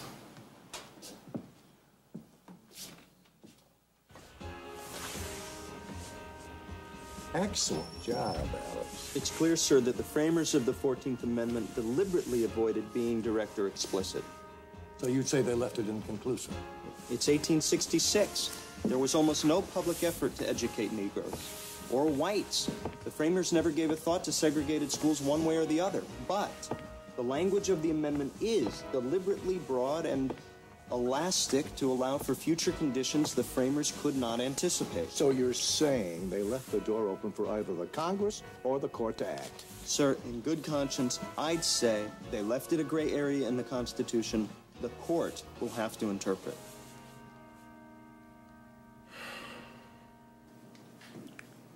I don't know what I'm going to do. There's certain to be 4 firm votes to reverse Plessy. And maybe 4 to affirm. That leaves me. Well, Felix, you abhor segregation. Don't you see? I cannot cast a deciding vote. Well, why on earth not? I'm the noisy little foreigner. The agnostic, the Jew. Some of them hate Jews as much as Negroes. Felix, what are you saying? It's what they say. Commie Jew. Alien radical. Well, that was all in the past, Go dear. back to Austria. Felix, Dirty little... stop this. I cannot cast a deciding vote, Marion.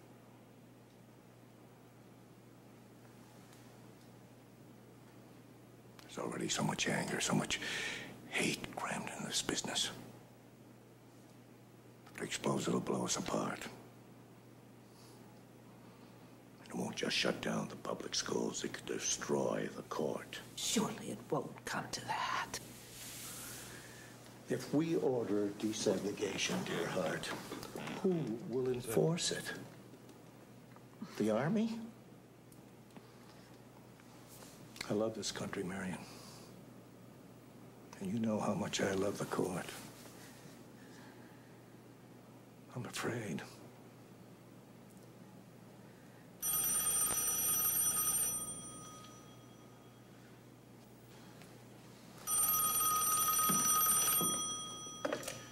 Hello. Yes, Hugo. When was this? I see. Yes, of course. Good night, Hugo. Fred Benson just had a heart attack. He's dead. Chief Earl Warren. My God, another politician. So I said, I think it's your best choice. And he says, oh, no, don't ever put me on that witness stand. I'm my own worst enemy. Mr. Justice Frankfurter, it is a pleasure and a privilege, sir. With the consent of the brethren, I'm going to ask you, Hugo, as senior justice, if you will preside over this conference so that the new boy can get his feet wet without getting in over his head. Gentlemen, thank you.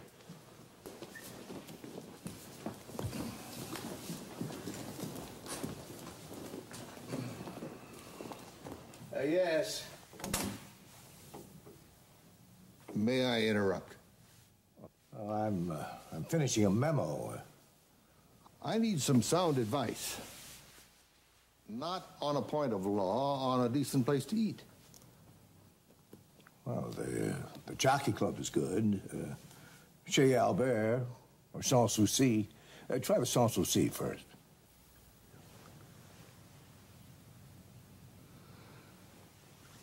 Would you be free to join me? Why, yes. Yes, I would.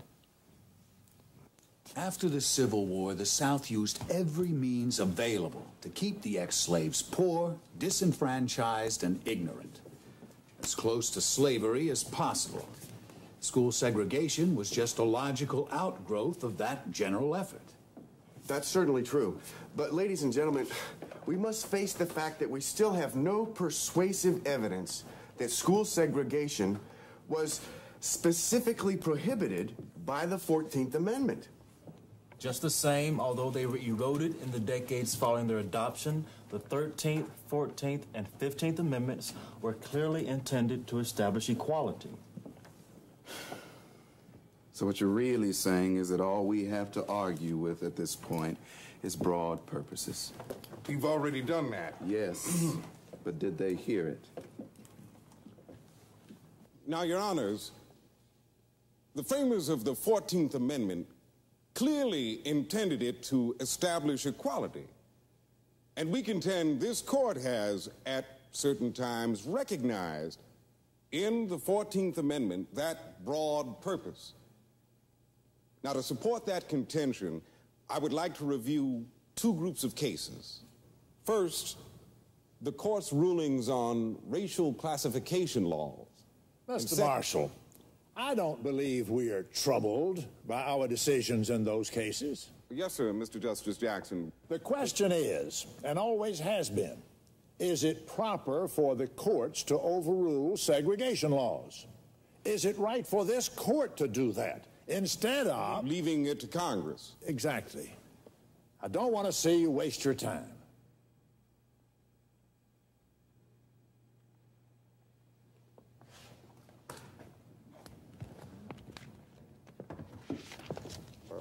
Well, in fact, in 1871, Congress passed a law specifically aimed at enforcing the 14th Amendment, saying that anyone using a state law to deprive a citizen of his rights... I don't know what that act has to do with our problem. If you expect to prevail here, you must stick to what flows directly out of the 14th Amendment, not some subsequent congressional action.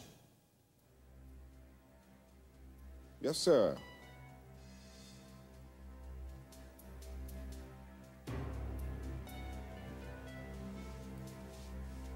The only way my opponent can win here is to prove that the 14th Amendment had not been intended to cover schools. And they forfeited... Mr. Marshall, if you should prevail here, before you finish, you must address this. Have you developed a plan for how desegregation would take place?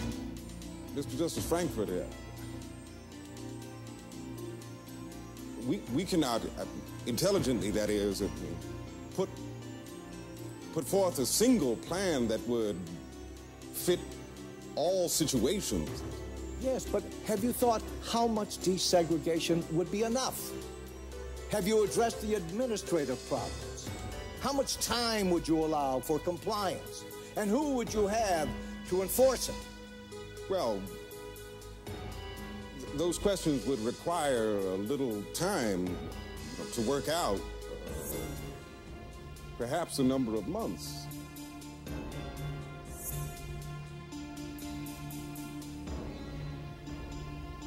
Your Honors, frankly, it is also beyond our imagination to conceive how the court would implement a desegregation order.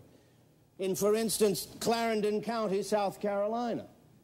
There are 2,700 black students and only 300 white ones in that county.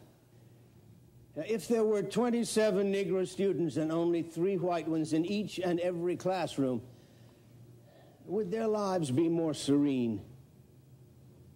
Ironically, in Clarendon County today, you have equal education. Not promised, not prophesied, but present.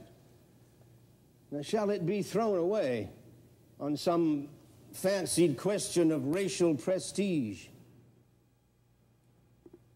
Now, contrary to Mr. Marshall's statement, the basic question is not whether the 14th Amendment was designed to grant equal protection to the Negro. Everyone acknowledges that.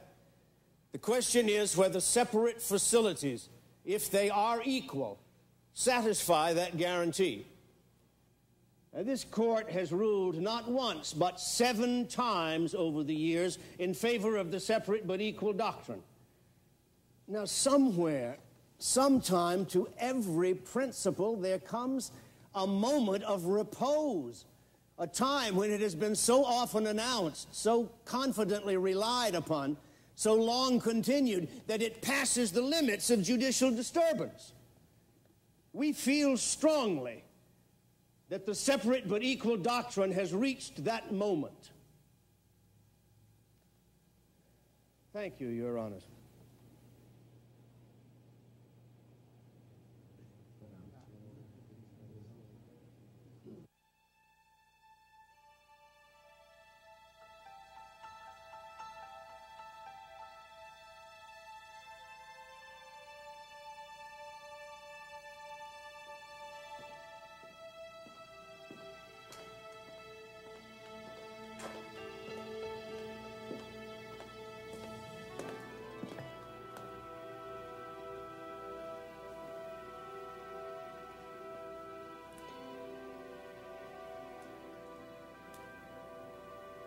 Charlie Houston would have booted me out of law school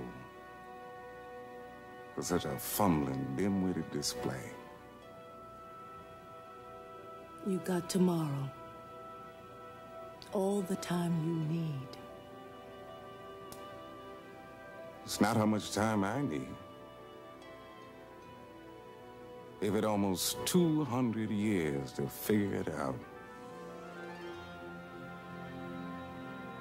Hell, there isn't anything I can tell them that they don't already know.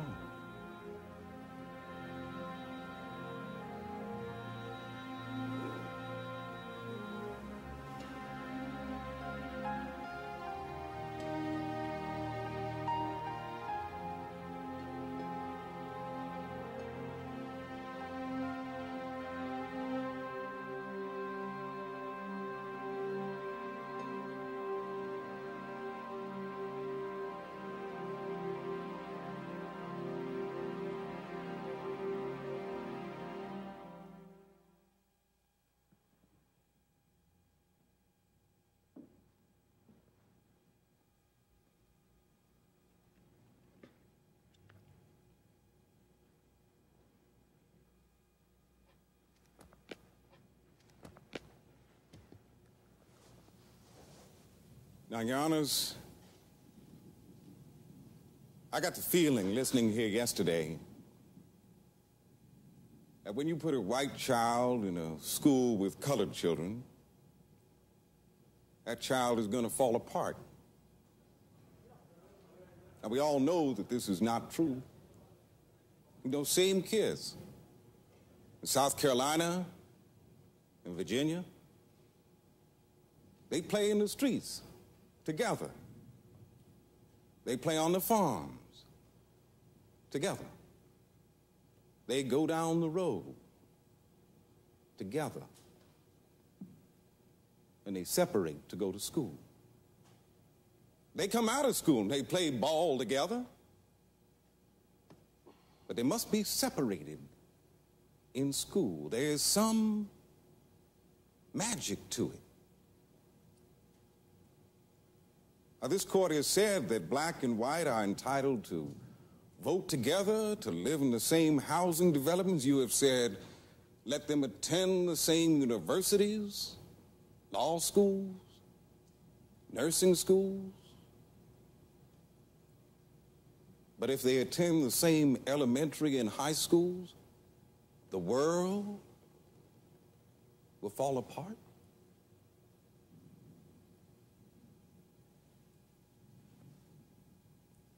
Yesterday, Mr. Davis said that he feared the only thing Negroes were after was prestige, status. Exactly correct. We do want that, and why shouldn't we? Why should our being black deny us what others in this country take for granted?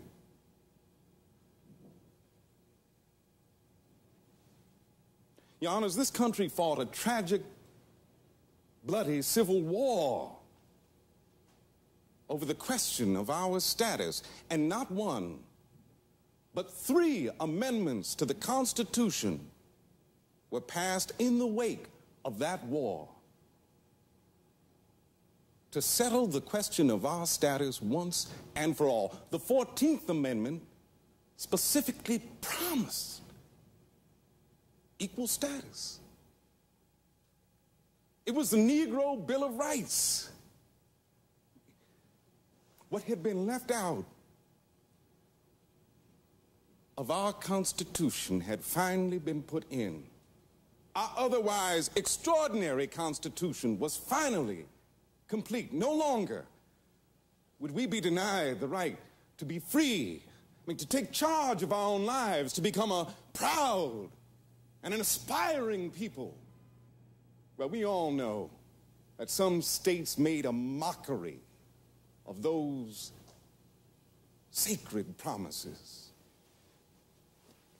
And in 1896, the Supreme Court of the United States said, that's all right. The Plessy decision was and is a fraud, nothing more than a license to discriminate, to perpetuate the inequalities and injustices of slavery. And now is the time for this court to say that is not what our Constitution stands for. The only way this court can decide for the defendants is to say Negroes are inferior to all other human beings. Now, nobody will stand up in this court and urge that openly. But for a court in this country today to deny that enforced racial segregation is a badge of inferiority, why, they are shutting their eyes as judges to what they must surely know as men. If this court denies our appeal, that is the message you will be sending to us and to the world.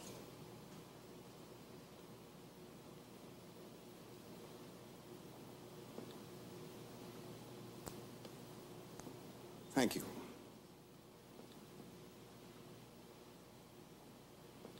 Thank you, Mr. Marshall.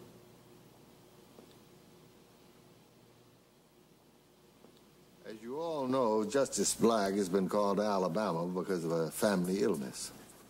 Stan. I believe the Constitution is a living document, and that the equality for the Negro has not been achieved under the separate but equal amendment. But I'm still convinced it can be. The fact is, the Constitution says nothing either about education or segregation.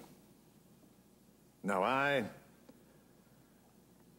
have no doubt that segregation is painful to Negroes. But how do we do right by the Negro without undermining the integrity of this court? Precisely. Then there's the vexing problem of remedy, which would have to deal with the deep and possibly violent passion desegregation would be met with. I'm not ready to overturn. Well, with Hugo's vote, I count 4 to reverse, 1 to affirm, and 3 undecided. Like all of you, I have given this a great deal of thought. I have concluded that the only honest way that segregation can be sustained is to insist that the Negro is inherently inferior. And that is unthinkable. So I believe the time has come to end segregation in the public schools.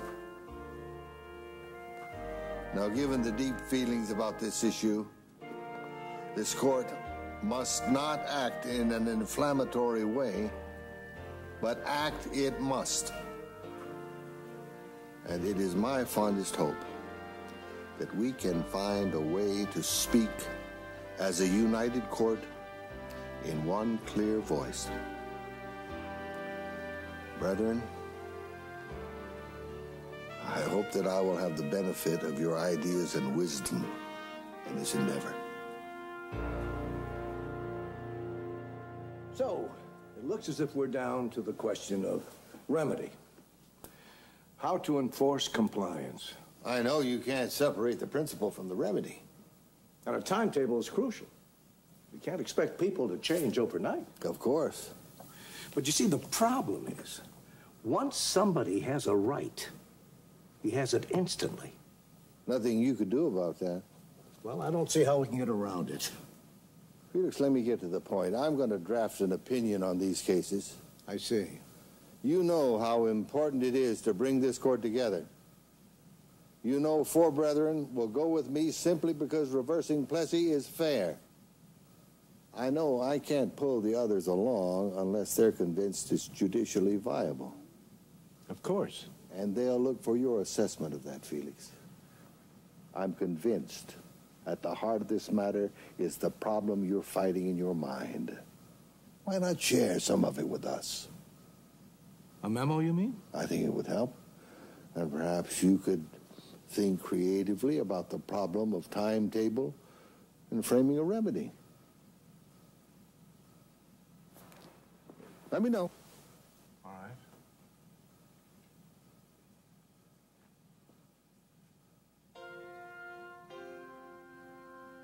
Regarding a decree in the school segregation cases before the court, I offer these thoughts in the hope they may stimulate good thoughts in others.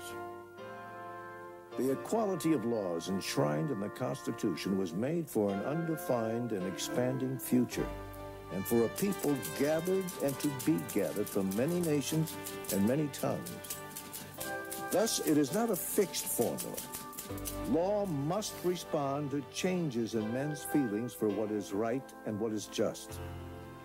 When a deeply rooted state policy is wrong, the court does its duty if it reverses the direction of that policy so as to uproot it with all deliberate speed. What in the hell does that mean? It means gradually. He borrowed that from Oliver Wendell Holmes. Very good. So, Bob, the old Tigger is bouncing back, is it? Well, it's better, thank you. You know, Earl, it's very humbling coming face to face with one's mortality. Very astute move circulating Felix's memo. Well, a great justice once said that the majestic generalities of the Constitution have a content and significance that vary from age to age. Benjamin Cardozo, right? Yes. I like what he said about a great principle growing into the promise of its logic. That someday all men are created equal might mean just that.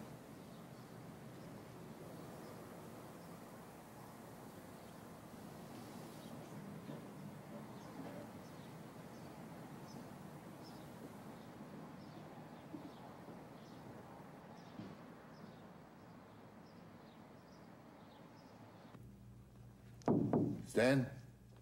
Earl? I know it isn't easy deciding what's best for your country. I don't envy you. You're all alone on this one. I know. I wish you could come with us. I wish it were possible. Well,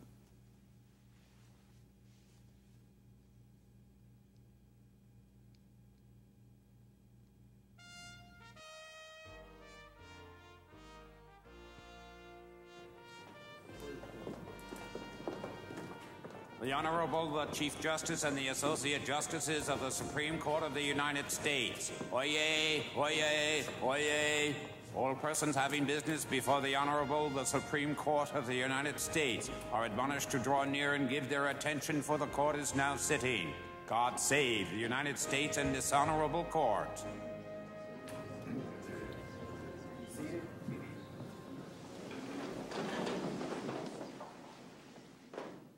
I have for announcement the judgment and opinion of the court in number 1, Oliver Brown versus the Board of Education of Topeka. We cannot turn the clock back to 1868, when the 14th Amendment was adopted, or even to 1896, when Plessy versus Ferguson was written. Today, education is perhaps the most important function of state and local governments. In these days, it is doubtful that any child may reasonably be expected to succeed in life if he is denied the opportunity of an education. Such an opportunity, where the state has undertaken to provide it, is a right which must be made available to all on equal terms. The segregation of children in public schools solely on the basis of race deprive the children of the minority group of educational opportunities? We believe it does.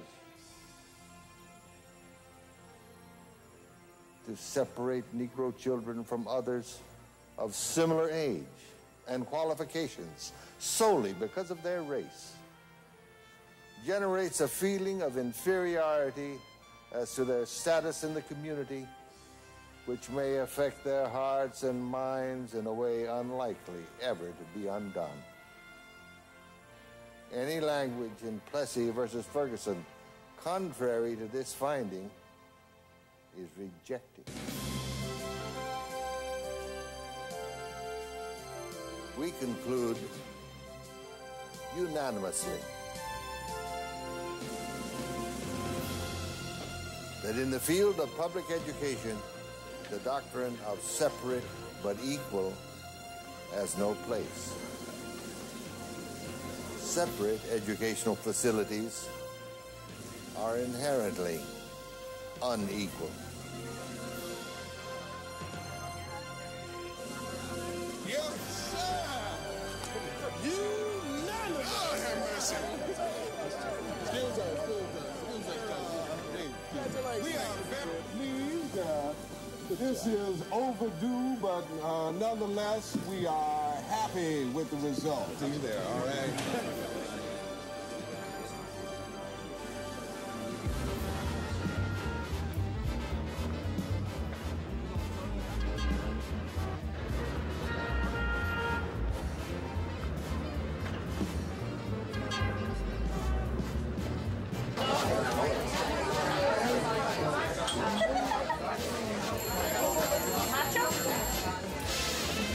NAACP of the area.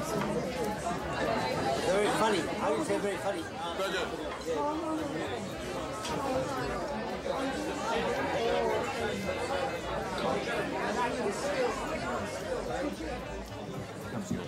Thurgood. Hey, Congratulations. yeah, all right. Hello. It's a little noisy. We did.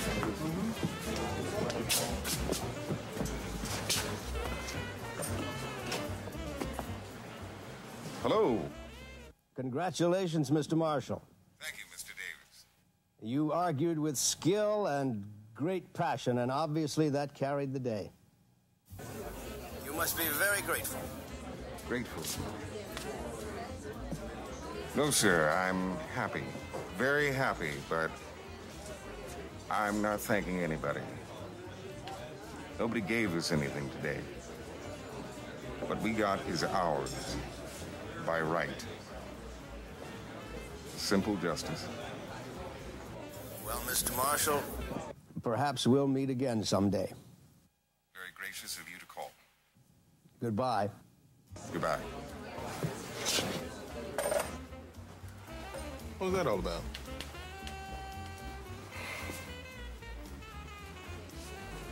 Bob, I've got the feeling that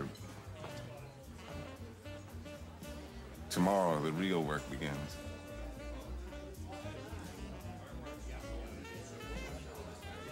But tonight, I'm gonna have a couple. And then, I'm gonna have a couple more.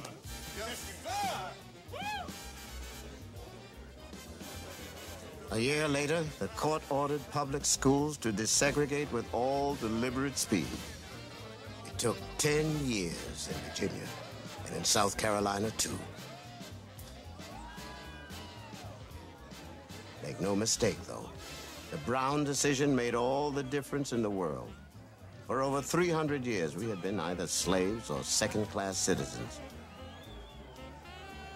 Brown said, in effect, we were equal before the law. That's what we heard. That's what it said. The law was finally on our side.